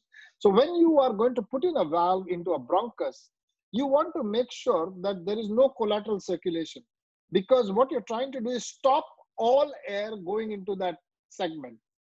If you have collateral circulation, which means there are openings from the other side, no matter what you do into the bronchus, that area which is distal to the valve will not collapse. And that is why you have a system called as Chartis, which actually helps you to map exactly the presence or the absence of collateral circulation. So you can decide whether it is worth putting in an endobronchial valve with this patient or not, whether he will get clinical benefit or not. So endobronchial valves are available, and valves can also be used for closure of air leaks. So now let's go into details of this, okay? So this is the first meta-analysis which has come through, 2015, where efficacy of endobronchial valves for advanced emphysema. And these are now starting to show benefits. So they have done a meta-analysis, looked at all the studies that are available. In fact, there are more studies now coming in 2019 and 2020, all of them suggesting that endobronchial valves are good for advanced emphysema, okay? So what are the standard valves available? There were two types of valves available. There was Zephyr and there was IBV. The Zephyr valve is a strut with a one-way system inside. And the good thing about IBV, which is the spiration valve, it has hooks on the side. So these hooks actually hook onto the bronchial mucosa and prevent migration. The problem with this is migration, because if they cough very forcefully, this valve will get thrown out. As opposed to that, this valve has hooks which go into the bronchial mucosa, and it has got an anchor pad as well. So this is like a fish hook. So you cannot easily cough it out. And the other good thing about the spiration valve is it has got a rod which you can actually, if you want to take out the valve in future, not leave a foreign body behind, you can actually go in and grasp this with a biopsy forceps and pull the whole valve out. This will of course cause a little bit of mucosal damage, but that is not such a big problem. It's really, it's when you're doing it for air leak. And I'll talk about it in a minute. So this is the two valves side by side to show you what the two look like. The principle of this IBV valve is that air will come but cannot go through because this is closed. And all the secretions will come out from the side, and any trapped air will come out from the side. So no air goes in, and then this distal area gets collapsed and gradually becomes atelectatic, okay? And I'll show you a video of this in a minute. So this is how you deploy the valve under bronchoscopic guidance. All of these are deployed under bronchoscopic guidance. But before you do this, you have to do what is called as Chartis, collateral ventilation assessment. So what you do in a Chartis is you put in a bronchoscope, you put in a catheter, and you inflate the catheter. Once the balloon catheter is inflated, it occludes the direct flow of inspired air. And then at the tip of this catheter, you're measuring how much amount of air is going in, you're measuring how much amount of air is coming out, and more importantly, you're measuring how much is the airway pressure. The moment you close this, the airway pressure must go in, and the inspiration and expiration, inspiration and expiration should go down. So I'll show you this picture. Just see this video first, and I'll show you the graph. This is how you do it. You go into the bronchoscope. With a bronchoscope, you go into the affected area. You decide where you want to do BVRS. And then you can measure this. You can actually inflate the balloon and close off this.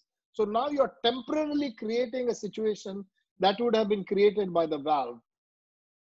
And once you have done this, then the charting happens here. You've got all these chartings that are looking at, and the charting is like this. The expiratory airflow is orange. So the top part is orange.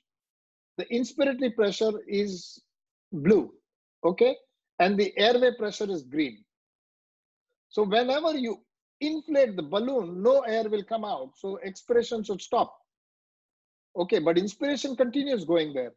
So no air is coming out, and most importantly, the airway pressure is going up. So orange goes away, the green increases in size, but the resistance goes up as well. As opposed to that, so this is no collateral ventilation. If this happens, this is what is no collateral ventilation. But if you inflate the balloon and the orange is still continuing and the green is same, but no increase of airway resistance, that means air is coming into the distal area from somewhere else. That is the way you identify. So it tells you exactly what is happening distal to your valve or distal to your balloon. So eventually you'll be able to make a clinic. So this is a good patient to put in a endobronchial valve. This is not a good patient to put in an endobronchial valve.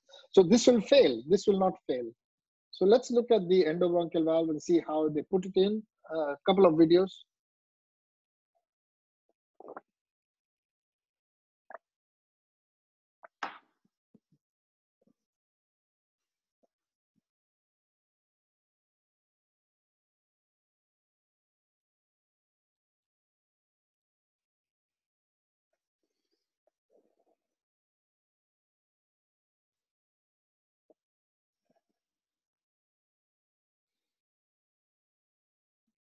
See, the hooks are hooking onto the mucosa and the valve is opening.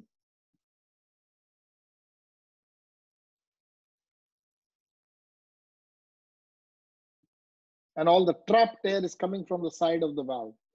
And then gradually with fibrosis, all of this is starting to collapse, okay? And that is how you get atelectasis. If you need to remove, you put in a biopsy forceps, grasp it and just pull. And that will just come out with the thing, okay? This is actual procedure that we are doing. We are going in there. This is deploying a valve.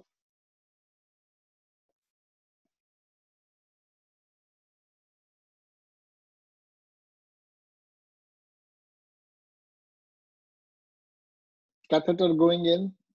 We are gauging the area that we need to deploy. We are measuring the size of the small airway. Gives you an idea that your valve is sitting snugly. It has to come within the two blues of that thing. Otherwise, it'll be too loose and it'll cough it out. And now the valve is being deployed.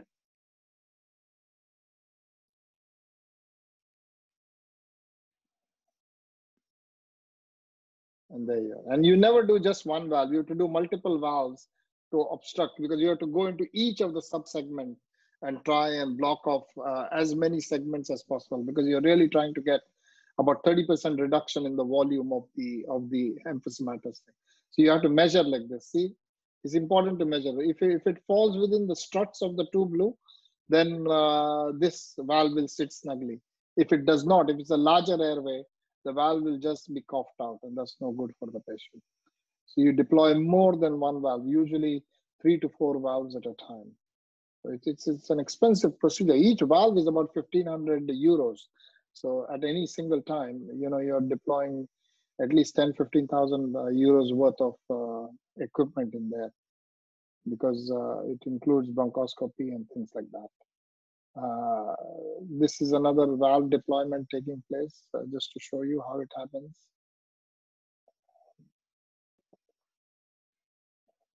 Technically, it's a very easy procedure. It's not difficult at all. Anybody with half a sense of bronchial anatomy and anybody who knows how to do rigid flexible bronchoscopy can do it. This is done only with flexible bronchoscopy. You don't even need a rigid bronchoscopy. And sometimes, look at that. See the valve, the trapped air is coming out through the valve. So that's important. This is after the BVRS. We are doing a repeat bronchoscopy, and we want to have a look and see how well the area has collapsed. So as you go in, you can see this is collapsed. Can you see that? So this is a collapsed lower lobe, and there we are, not lower lobe, upper lobe, and there we are. And these are all the valves sitting in there, 1, 2, and 3 valves. In this situation, you just leave it in, you don't take it out. But when we are doing for air leak, we take it out. Look at that. So over a period of time, it will just get collapsed and fibrosed. And then the whole thing will be a BVRS, okay? So this is how it is, a huge emphysematous area, and all of it is collapsed and consolidated. And so the normal lung, which was compressed here, starts to expand, and that is what gives you benefit of the endobronchial valves. We also use endobronchial valves for stopping post-operative air leaks. So how you do that is you go into the airway. You have a patient with a chest drain, which has got a bubbling chest drain. You take him to the theater. You go into the theater. You put in your flexible bronchoscope. Get into the operated side, or this is not in an operated patient. This is in a patient who's got prolonged air leak. So you go into the operated into the side that has got the chest drain, and you collapse each of the segment with a balloon. The moment you inflate the balloon in the affected segment, you will immediately see a drop in the air leak. So the air leak will stop once the balloon is inflated, and that will give you an idea of where exactly to put in the valve. Can be used even in a post-operative patient as well to segmentally block an area which is leaking air, not the one that you've operated, but the rest of the lung. You don't know where the air leak is taking place from. You can get into the normal lung and try to find out, and you can actually put in a balloon, a valve, and that causes collapse atelectasis of that segment, and the collapse atelectasis allows that tear to heal. And then after 6 weeks, once the chest drain has been removed and patient is fine, you go back in and pull that valve out, and the lung can get back to normal. So it is a temporary technique to allow the lung to collapse and to heal over the area. So this has also been published in JTD. It's not actually, these are things that are still very much within the early use domain. So here you are, this is a thing, you inflate the balloon and you completely occlude this bronchus and see what's happening in the drain. The moment you know that the air leak stopped, that's the place where you deploy the valve. So these are the valves deployed, and you can very easily catch this and take it out 4 to 6 weeks later. Okay. So what are the problems with endobronchial valves? Migration is a big problem. They can actually migrate. You can cough them out. Blockage of the normal side is a bigger problem. The valve goes to the other side, and remember, it goes the reverse way. So if it goes reverse way, it actually blocks. Rather than allowing the trapped air to come out, it completely does not allow anything to go through. So that causes atelectasis on the normal side. And so the atelectasis can cause infection, or the valve itself can cause infection on the side that you're affected.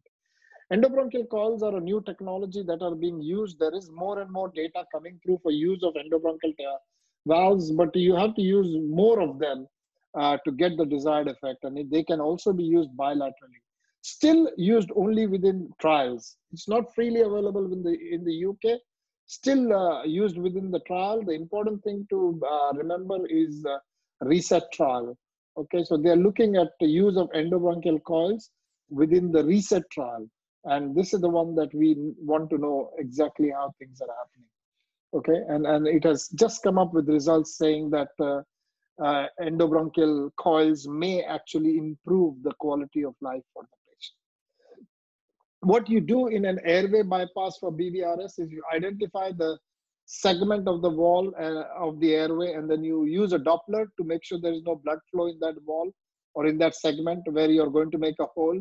And then you fenestrate it with a needle and then pass a balloon dilator over it, increase the space of that communication into the next segment, and then you deploy a paclitaxel eluting stent, something like this. This is what it looks like. And so what you're doing is, what was an affected area, you're effectively giving it, allowing it for the trapped air to go into the next segment and then be breathed out. Because in this segment, the the elasticity is not so good, but in the next segment, the elasticity may be still maintained and the patient will be able to breathe out, and thereby the lung will collapse because the trapped air or the residual volume will actually go down, and that might help the patient. Again, there are a lot of issues with using this airway bypass. The stents usually get occluded by granulation tissue. Stents get lost in the parenchyma of the lung.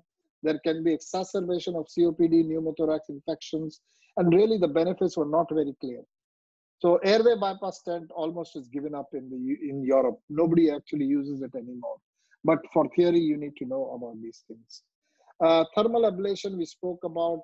Distally, you burn the thing with hot air to cause a collapse consolidation.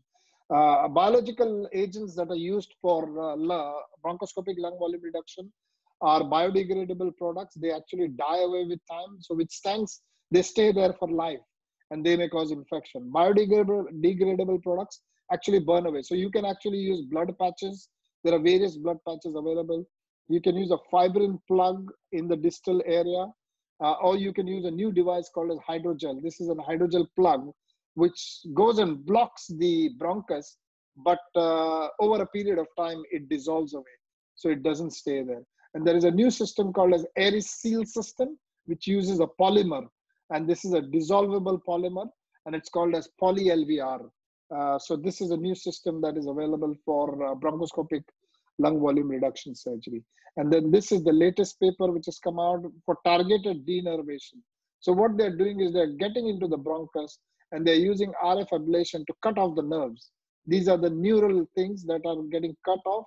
And because the nerves are getting cut off, there is bronchospasm of that diseased area, and there is lung volume reduction, collapse and consolidation of that emphysematous segment. And this gives rise to BVRS. So this is something that is being spoken of and being done nowadays.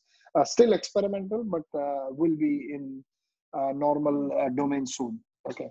Are we okay, guys? You're still okay? Can I continue to EMN? Yes, sir. Yes, sir. Okay, so this is the last phase, but this is quite important. This is the new baby on the block, really not really new. It's been around for a little while, and I'll talk you through that. So whenever you have a lung nodule, there are many pathologies, particularly in the periphery. It's sometimes very difficult to get a biopsy. If it is here, it's okay. But if it is here, what do? You can't get a CT-guided biopsy because it's right in the medial side. So you have to do what is called as waitful watching. Or if it is, central, traditional bronchoscopy can only get to here. That's the problem. Radial EBUS can stop here. It doesn't go beyond. This is not possible by radial EBUS. So somewhere here, up to the tertiary, it's okay. But into the quaternary bronchus, the radial EBUS is no good. Cannot reach out there. Transthoracic needle aspiration cannot reach here in the quaternary or in the medial surfaces. It's very difficult and depends on the technique that's available. Surgery is an option, but really to do a surgery for a solitary pulmonary nodule is a disaster without histological confirmation. So that's why they developed the EMN system, which is the electromagnetic navigation bronchoscopy. So not for the close-ups, but for the really distal tumors in inaccessible areas. Into the quaternary and even beyond the fifth and sixth subsegment of the bronchial tree, the EMN can actually get into that area. So you start with a spiral CT with a thin 1 millimeter cut. The spiral CT is then uploaded into a navigation system, and the navigation system then recreates what is called as a virtual bronchoscopy. And the virtual bronchoscopy does anatomic registration on the EMN machine, and a 3D CT image is recreated, and it gives you a pathway to go into the distal airway. So what it does really is, it's called as, let me just come here.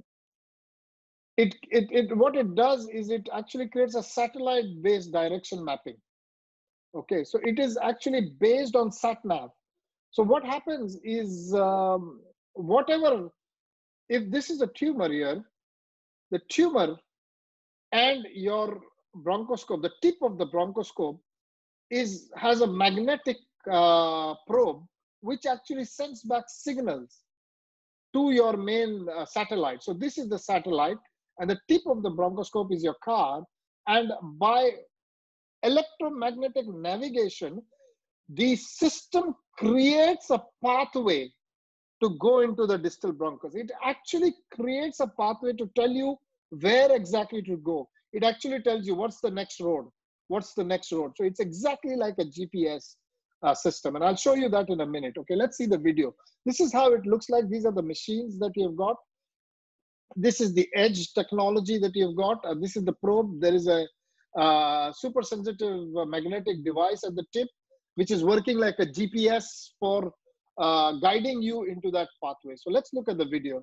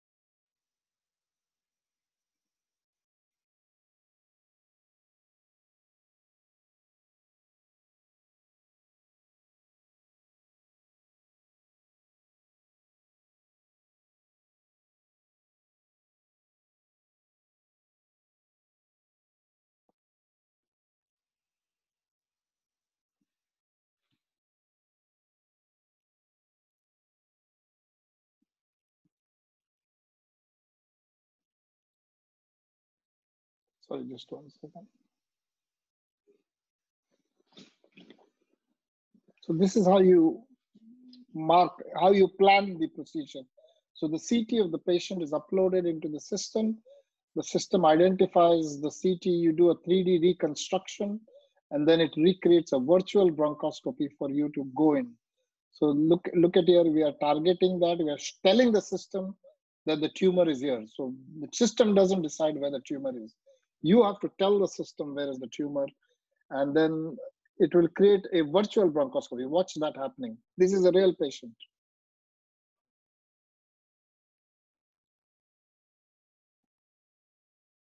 So it has now calculated what is the shortest pathway.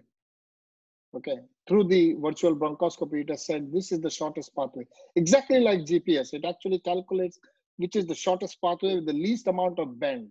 What you don't want is bends, because bends will then actually make it difficult for you to manipulate your catheter. So it tries to go the straightest path into that catheter. And here is your sensor. It tells you that this is where you have to go. And then when you reach there, it tells you go right or go left. And you keep watching this on the screen through the virtual bronchoscopy. So you can actually do this procedure a day before in a virtual way, and then go in and do the procedure on the patient. So this mapping is very important. The mapping is what leads you into that, and then you learn how to do this, okay? So it's quite important to understand this. One small video just to show you. And the part, it's called a super dimension edge. This is produced by Medtronic, and Medtronic are the ones who are actually pushing it quite heavily. At Barts, the system that we have is a Medtronic Covidian system. and they are the ones who are actually supporting this technology. Again, similar, I've spoken about this earlier. Okay. So it is a technology which is used for enhanced visualization, for accurate modeling. So a 3D construction can be created out of a 2D imaging technology that you've done. It compensates the CT to the body divergence. So whenever you have a 2D thing and your body is different, it actually compensates for the difference between the two and gives you correct navigation. And it allows the catheter position in relative to the nodule. The most important thing is the catheter has to go right into the center of the nodule. And that's what it allows. And even goes for really small nodules, up to very, very small sizes, like 2 or 3 millimeter nodules, you can get into there. Smaller the size of the nodule, less is the accuracy of the thing. So you really have to be careful about that. You can do a callback, or you can record your pathway. So also for medical legal, this is very important. You can save it and you can use it for medical legal advice. So EMN is used for diagnostics, as we just saw, or it can be used for therapeutic as well. So the diagnostics are for peripheral lesions, lesions covered by scapula or by ribs, where you cannot do a CT-guided biopsy. Mediastinal lesions, which means on the mediastinal side of the pleura, where your CT-guided biopsy needle cannot go. And for very small GGOs, okay? So really tiny GGOs can be accurately localized using the EMN bronchoscopy. You can do multiple biopsies of the same lesion. So, your guide catheter stays in place. The tools can go in and out. You can use a brush, you can use a needle, you can use a biopsy forceps. So the guide catheter is locked into place and multiple tools can go in and out of the same lesion. More importantly, multiple lesions can be biopsied at the same time. So it's a pretty good tool for giving you biopsies of multiple GGOs or multiple nodules. And it works very well for mediastinal lesions. We're talking about mediastinal lesions on the mediastinal surface of the lung. We're not talking about mediastinal. There's less risk of pneumothorax. That's the other thing that you have to remember, that, because is guided, you're not going through the pleura. You're staying within the pleura all the time. This is really, really a good tool for the tiny peripheral lesions. So what are the therapeutic ENMs? So once you have diagnosed this tumor, you've taken a biopsy, the biopsies come back positive. How does ENM help you with surgery? Because these are tiny nodules that you're picking up, and to really feel them and do it by VATS is a very difficult position. So what you can do is, once the catheter is locked into position, you can actually inject that little nodule with a dye. And when you go in by VATS from the side, you can actually see the color very clearly and tells you, pick this tissue up and wedge it out. So it's a way of biopsying. You can leave a metallic marker there, so you can actually, under fluoroscopic guidance, understand where is the metallic marker, pick up the lung tissue and wedge it out. Or you can put in a coil there. Coil again is radiolucent and radiopaque, and it will tell you exactly where to go. It can also facilitate SBRT. So, if you put in a coil there on the SBRT, if somebody wants to give SBRT to that small tumor, then the marker will help you to plan your CT and plan your radiation dose. Some people are talking about using a glue. So what you do is you go into that small lesion and inject a glue. The glue will be felt as a hard nodule. The problem with the GGO is when you go by VATS and you palpate with your finger, you cannot feel the GGO because it's not a nodule as yet. Whereas the moment you put glue into it, these glues do not destroy the histology of the GGO. So they can be actually, once you take them to the histology lab, you can dissolve the glue away and have the normal histology retained. So the stuff that they use is not just normal glue. These are all special chemical agents which form a nodule, but they dissolve away on histology. And now the latest one is the RFID chip. And I'll talk about this in a minute. So you can actually fire an RFID chip into the GGO and then come in by VATS from the side. And the RFID chip, exactly like in a supermarket shop, you have these barcodes. So the RFID chip has a barcode. So when you put a scanner by VATS, on the surface of the lung, the RFID chip will start to beep, and you will know exactly where is that RFID chip. And you pick it up and you wedge it out and send it for histology. And in histology, they'll cut open, throw away the RFID chip, and process the tissue. So you can put multiple RFID chips and biopsy multiple GGOs. And all of this is done in the hybrid OR. You really need hybrid OR. And the technique is called as IVATS, okay, image guided VATS, which means that you use EMN to highlight the nodule and then go by VATS and you biopsy all these nodules. And most of this is now being done by single port IVATS, okay, and this is being published now. Calvin Nug is one of the guys who's doing a lot of it from Hong Kong, and Calvin from Bart's My Hospital is also publishing quite a lot on this technology. And these are the two guys who are leading the world of EMN. So this is what you mean by a blue dye. So you go in via EMN, you inject a dye, and when you go in by VATS, you know exactly where to wedge out. You do not have to even feel this area. You just wedge it out and take it out, and you know you've got the correct small biopsy. You can also use your things to put in a guide wire, and the guide wire will tell you where exactly to biopsy. That's another technology that's available. You can put in fiducial markers. You can see this, and the fiducial markers will tell you where to plan your radiotherapy. It's a good tool for radiotherapy for fiducial markers. So look here, you've gone in with the EMN, your catheter is in there, you have actually fired the fiducial markers. And when you go into the radiotherapy suite, you can actually plan your radiotherapy. This is the area that I want to take out, and that is what's going to get rid of the GGO. So it's quite a good one. And then the new one, which got released late last year, was the RFID chip. Hiroshi Date and my good friend Sato. Sato is the guy who's actually done most of the work on this. They have developed this chip. So you go in by bronchoscope, fire the chip, and then you go in by a thoracoscope, and this is a probe, and the probe goes in, and you start, it beeps when you see the RFID chip, and it gives you an idea exactly where is the GGO. And you can take it out in the hybrid OR and then do whatever you want to do with the specimen. So it is quite good for excision of the specimen. You can also do therapeutic ablations by EMN guidance now. And this is the new baby on the block. You can use RF ablation under EMN guidance, and you can put in an RF ablation probe and kill the GGO, kill the cancer. And now you have now come up with microwave ablation. So Bart's is one of the first hospitals in the country. Kelvin has done this work, and he has done a number of cases with microwave ablation of a GGO. Endobronchial treatment of lung cancer.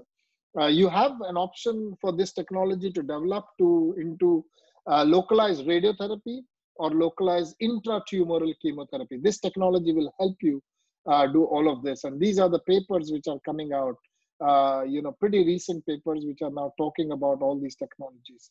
So this is the RF ablation catheters that are used.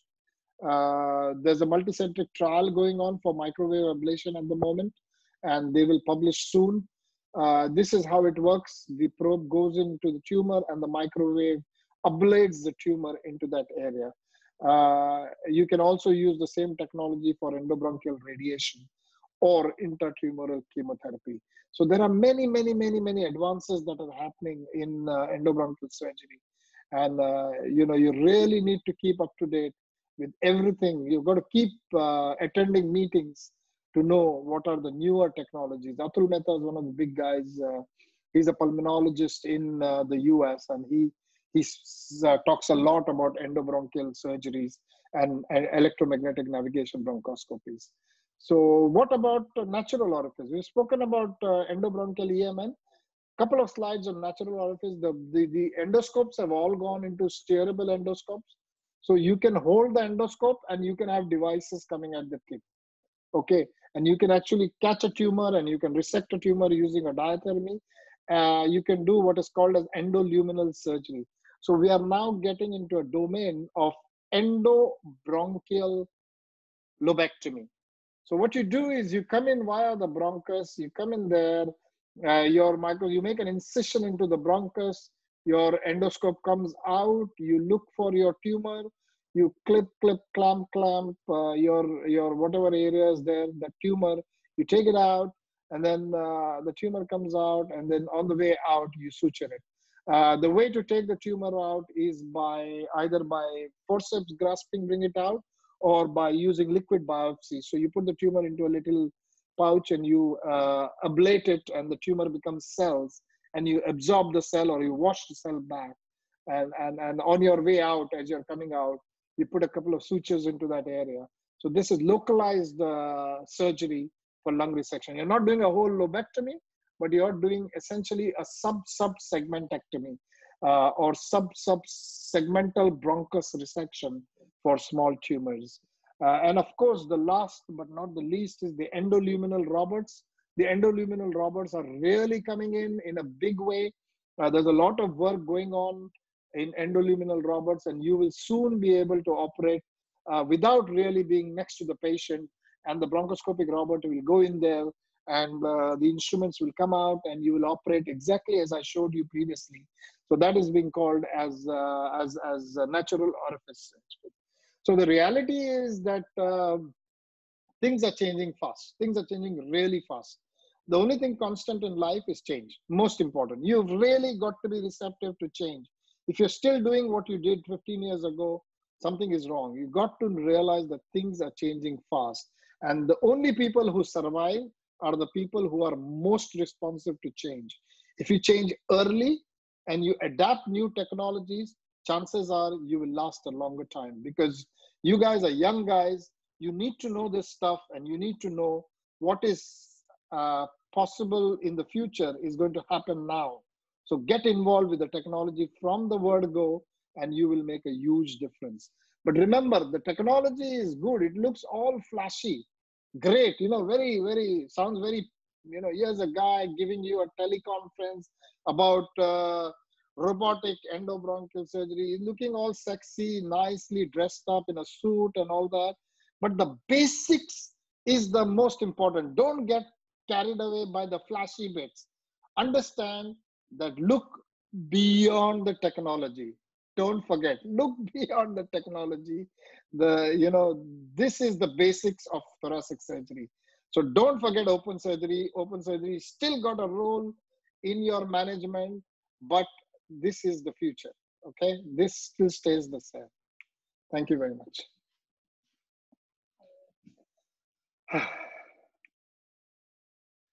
Okay, guys, thank you. Thank you very much, sir. Thank you, sir. It was a very long lecture, but it was really important. I covered everything that I could. Questions? Sir, Dr. Arif. Yeah. Sir, one of your lectures you said something about endofinger. What? This lecture, sir, but in previous. I don't know what is endofinger. I heard it in your lectures itself. That's why. Really? I didn't understand that. Because it has come in our exams books. Endofinger? I couldn't find it. In one of your lectures in that midterm CMEs, CMEs you had said, modifications. That's why. You may have misread it. I don't know. I don't remember using the word endofinger. For this tumor localization in solitary fermi nodule. I don't know. I'll have to look it up. I don't know where I said endofinger. Doesn't ring a bell in my mind, to be honest. Okay. Next question. I'll look it up, Arif. I'll tell you.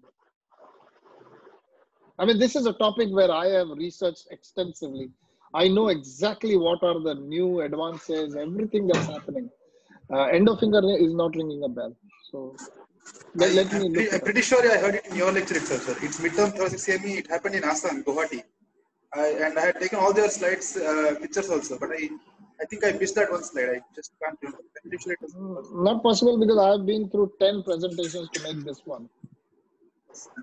Okay, these are 10 presentations I've done over the last couple of years, which I put it together for you guys to understand everything in one go.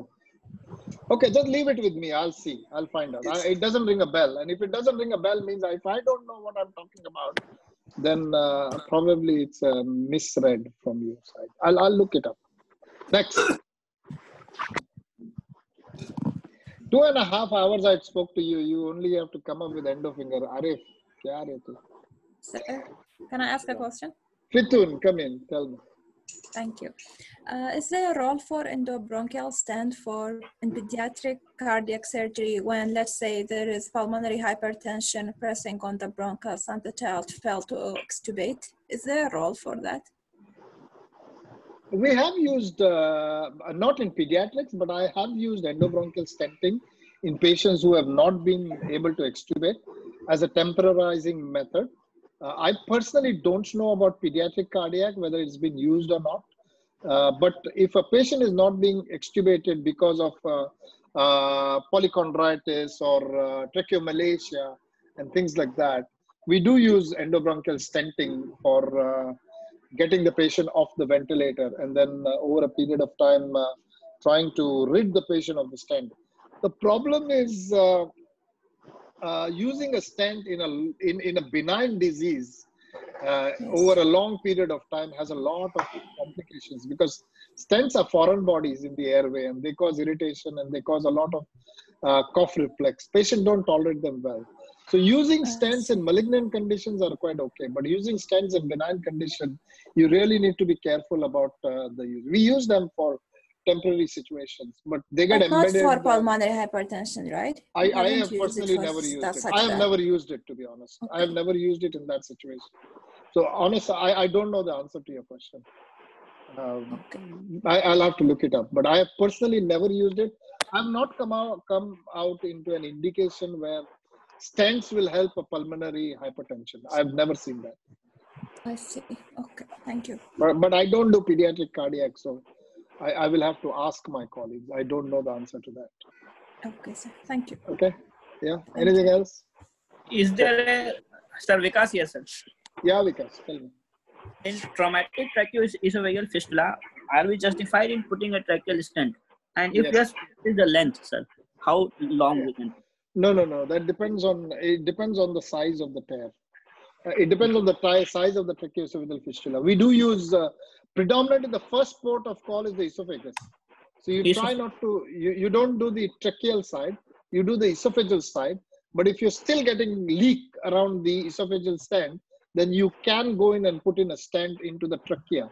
But remember, in a chronic tracheoesophageal fistula, 2 stents and tissue between 2 stents gives rise to ischemia. That is the risk. You understand? If there's a solid thing on this side and a solid thing on this side, tissue between it actually doesn't heal that well. But temporarily you can use it, yes. But esophagus is the one I prefer. Whenever I have a tear or I have a tracheoesophageal fistula, I will predominantly put into the esophagus.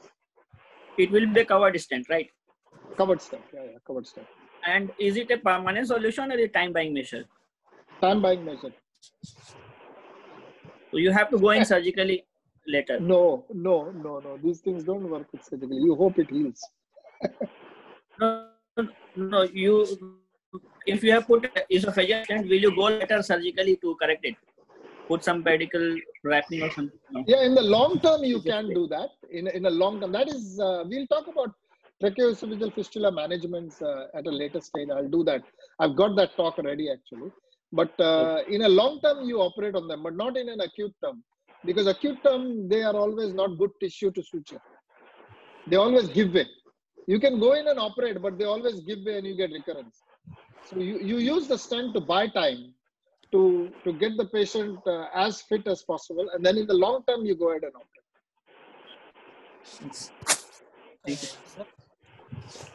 Sir. Yeah, who's next? There are 3 people who are raising hands. 1 minute. Let me see who's that. Who just said, sir? Yeah, Sundaram Pillai, sir. Yeah, Sundaram, tell me. Sir, during any endobronchial procedure, what are the precautions we need to take so that the debris doesn't fall onto the distal passage, distal airway? The important thing is whatever you do, endobronchially, you always have to do a distal bronchoscopy and suction out. Debris falling is okay, but you have to suction it out. And you have to really, make. So one thing that you do is when you grasp it with the forceps, do not pull the forceps back into the bronchoscope, because that will cause the debris to fall off. So whenever you've grasped it with the forceps, you take the whole apparatus out as a whole with the grasper out, not in the channel, because the channel is small. But a little bit of debris will always fall. We always do a very good suction wash of the distal areas before we come out, always. So some debris will go distally, but it doesn't really matter. I think but what we wanted to ask is a distal protection device like vascularization. Sorry, I didn't hear that. Your voice broke. Is there something like a distal protection device like vascular people use in carpets? No. In the airway, it doesn't matter. You've got so much airway on both sides. The problem is you cannot go distally because there is obstruction in your way. Already, yes, sir. To put any distal protection device, you should be able to go beyond the obstruction. Most of the times you cannot go beyond the obstruction.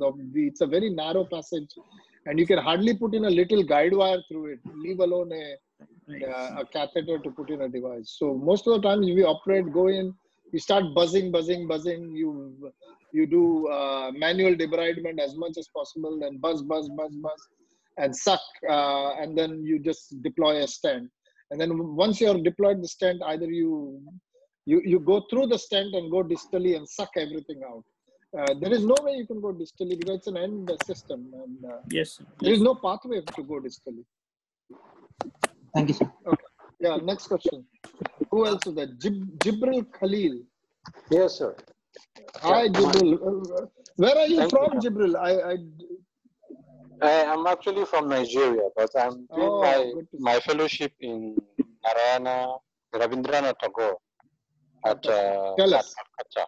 So my first question is about removing foreign bodies. We had cases where patient developed hypoxia during the procedure and bradycardia following stimulation of the airway. Is there any guidelines concerning that? For example, when you use a rigid bronchoscope on a patient who is undergoing foreign body removal, like where you need to stop and if there's anything to give to reduce bradycardia, which can develop from stimulation of the airway.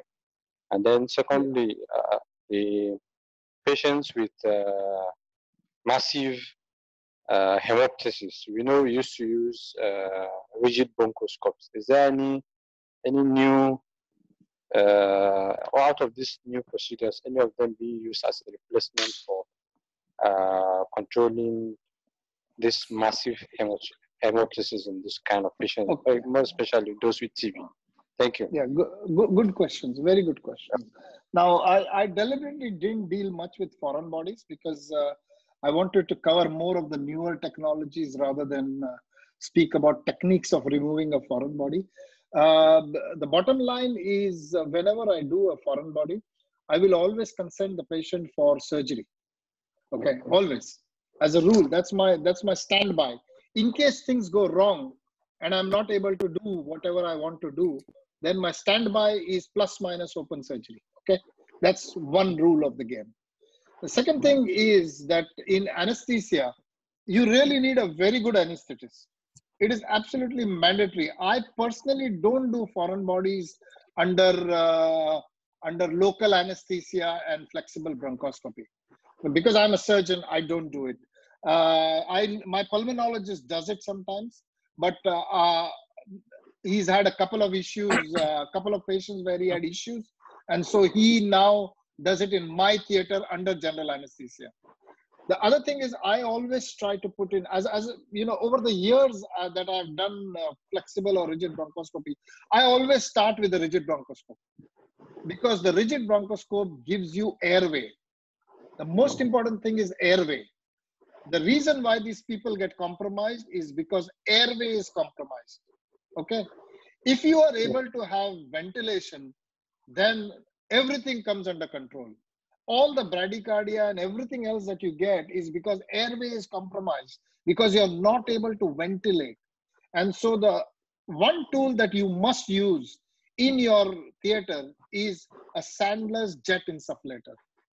Okay, Jibril, I have a feeling that you may not have that in your setup. A Yes, we don't. Sandler's jet insufflator is mandatory.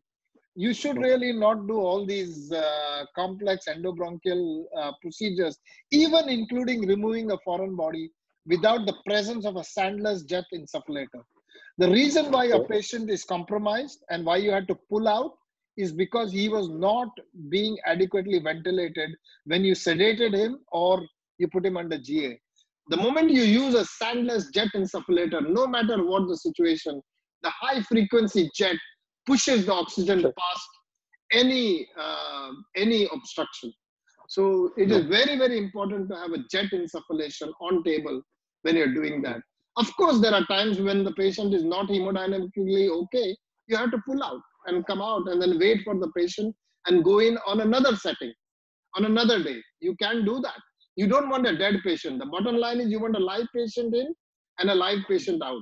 So for me personally, I am very happy to defer the surgery for another day to stabilize him a bit more. I'll get the cardiologist involved. If they want to use any medical therapy to stabilize the heart, I'm happy. But 90% of the times, the problem is ventilation, not cardiac. This is not a cardiac problem. It is a ventilatory problem.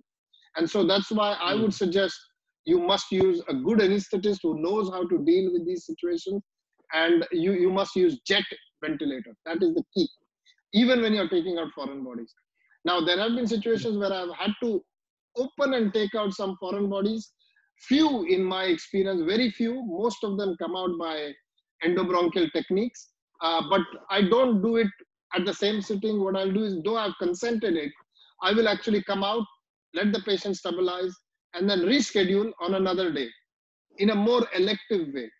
Because at that moment, if the patient is compromised and you start doing major surgeries, it's going to give you adverse outcomes. Okay, so that's the first answer. The second answer to the question: in massive hemorrhages, the real trick is to isolate, to protect the normal lung. You understand? That is the key. Whenever you're dealing with massive bleeding, your whole idea of getting in there, you cannot stop the bleeding. What you want to do is protect the normal lung, so that the patient can be alive. Why does this patient die? When you get massive hemoptysis, patients don't die because of volume loss. They die because they drown in the blood. Okay, so the best thing and the first thing you need to do is a double lumen tube to the opposite side. That's the first principle of massive hemoptysis, is protect the normal side. So you can put in a double lumen tube on the opposite side, and then if you want, you can put in a bronchial blocker onto the affected side.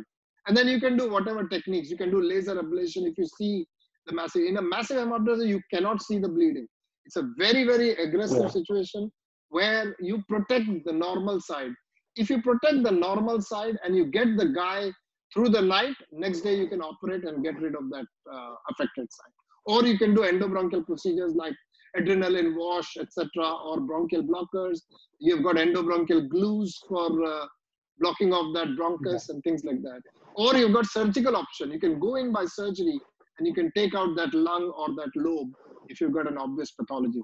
But the philosophy of management is always protect the normal side, most important. So a double lumen tube is mandatory in these patients. Okay, thank you. Very good questions. Thank you. Yeah, who else? Any more questions? Yes, sir. Yeah, who's raising? Hello. Aparesh? Is it Aparesh? Yes. Yeah. Yes, sir. Yes, sir. Sir, one question, sir. Is there any role of endoscopic elastography for procuring the yield or increasing the sensitivity or specificity of the EBUS? Yes, there are some papers which have spoken about that. I personally don't know much about it. I haven't read those papers in detail, but I have actually read somewhere about this technique. But I personally have never, I don't know much details about it. Oh, okay. But it is there Thank in you, sir. some people. I definitely came across this word being mentioned, but I don't know the details of the technique. Okay, sir. Thank you, sir. Yes, Sudhir Mishra. Sir, what are your protocols in fire in the airway, other than the precautions what you told? It's a disaster, I'm telling you. It's a disaster. I've never experienced it. Touch wood, I don't want to experience it. The protocol is that you stop all burning. That's the protocol, and you give steroids. You cannot. The fire is not a sustained fire. The problem is the burn that happens with the fire. So it is just one blast, which causes the bronchial, which causes bronchial mucosa burns, and the treatment is stop everything, start oxygenating, and give steroids. You have to give acute steroids, and this patient might need to be ventilated actually, and kept in the ICU. So there is no, you cannot apply silver sulfadiazine to that. It is all supportive management. Everything is supportive management in airway injuries, airway burns. Inhalational anesthesia, the agents are avoided. Yes. Yeah, but more important is oxygenation of the patient. So the moment you get into that situation, you are in a phase where you want to oxygenate the patient. So you intubate the patient, take him into ICU, keep him intubated. I would give bang anti-inflammatories. I would give steroids, hydrocortisone, and things like that. So these are all supportive management. There is no real therapy of that burn. Once the burn has happened, it's happened. Thank you. Yeah. Next question. Who was Sashikaran? Did you want to ask me a question? Yes, sir. Sir, before deployment of all of the stents, and you were telling about the glue also, you will be operating the mucus of the involved bronchus in all the patients, in all the cases? Yeah, when I'm dealing with BPF, it's not a big operation. You just use a brush to lightly stroke the mucosa. It's not, you're not causing massive bleeding. Or, these are very tiny brushes and they are very soft. I mean, what is the The operate is so that behind it? the bronchus, so that the glue sets into the mucosa. The raw surface, you're creating a raw surface for it to. Yeah, that's what it's doing. There's nothing. It's not rocket science. It's just. It's not mentioned in any randomized control trial. It's just something you learn over the years. I mean, how successful is the glue in cases of BPF, sir, actually? I have over the years used glue about 15 or 16 years, and I've got away with 4. And in 5, I managed to control the BPF, as in make the patient aseptic and settled and all that, and then did the surgery afterwards. So 3 or 4 I have got away with, but it's very hit and miss. It's a very hit and miss. Small fistula, non-septic patient with minimum soiling of the other side, you can do glue.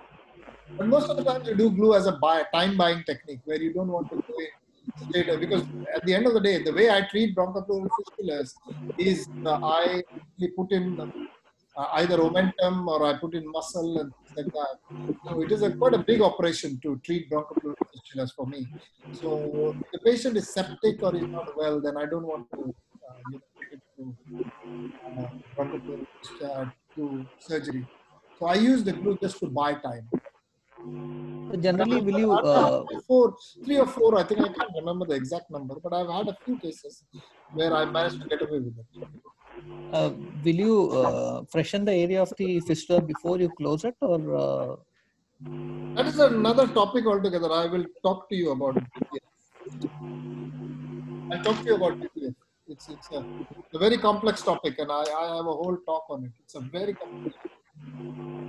So there's a lot of discussion within the context of BPF.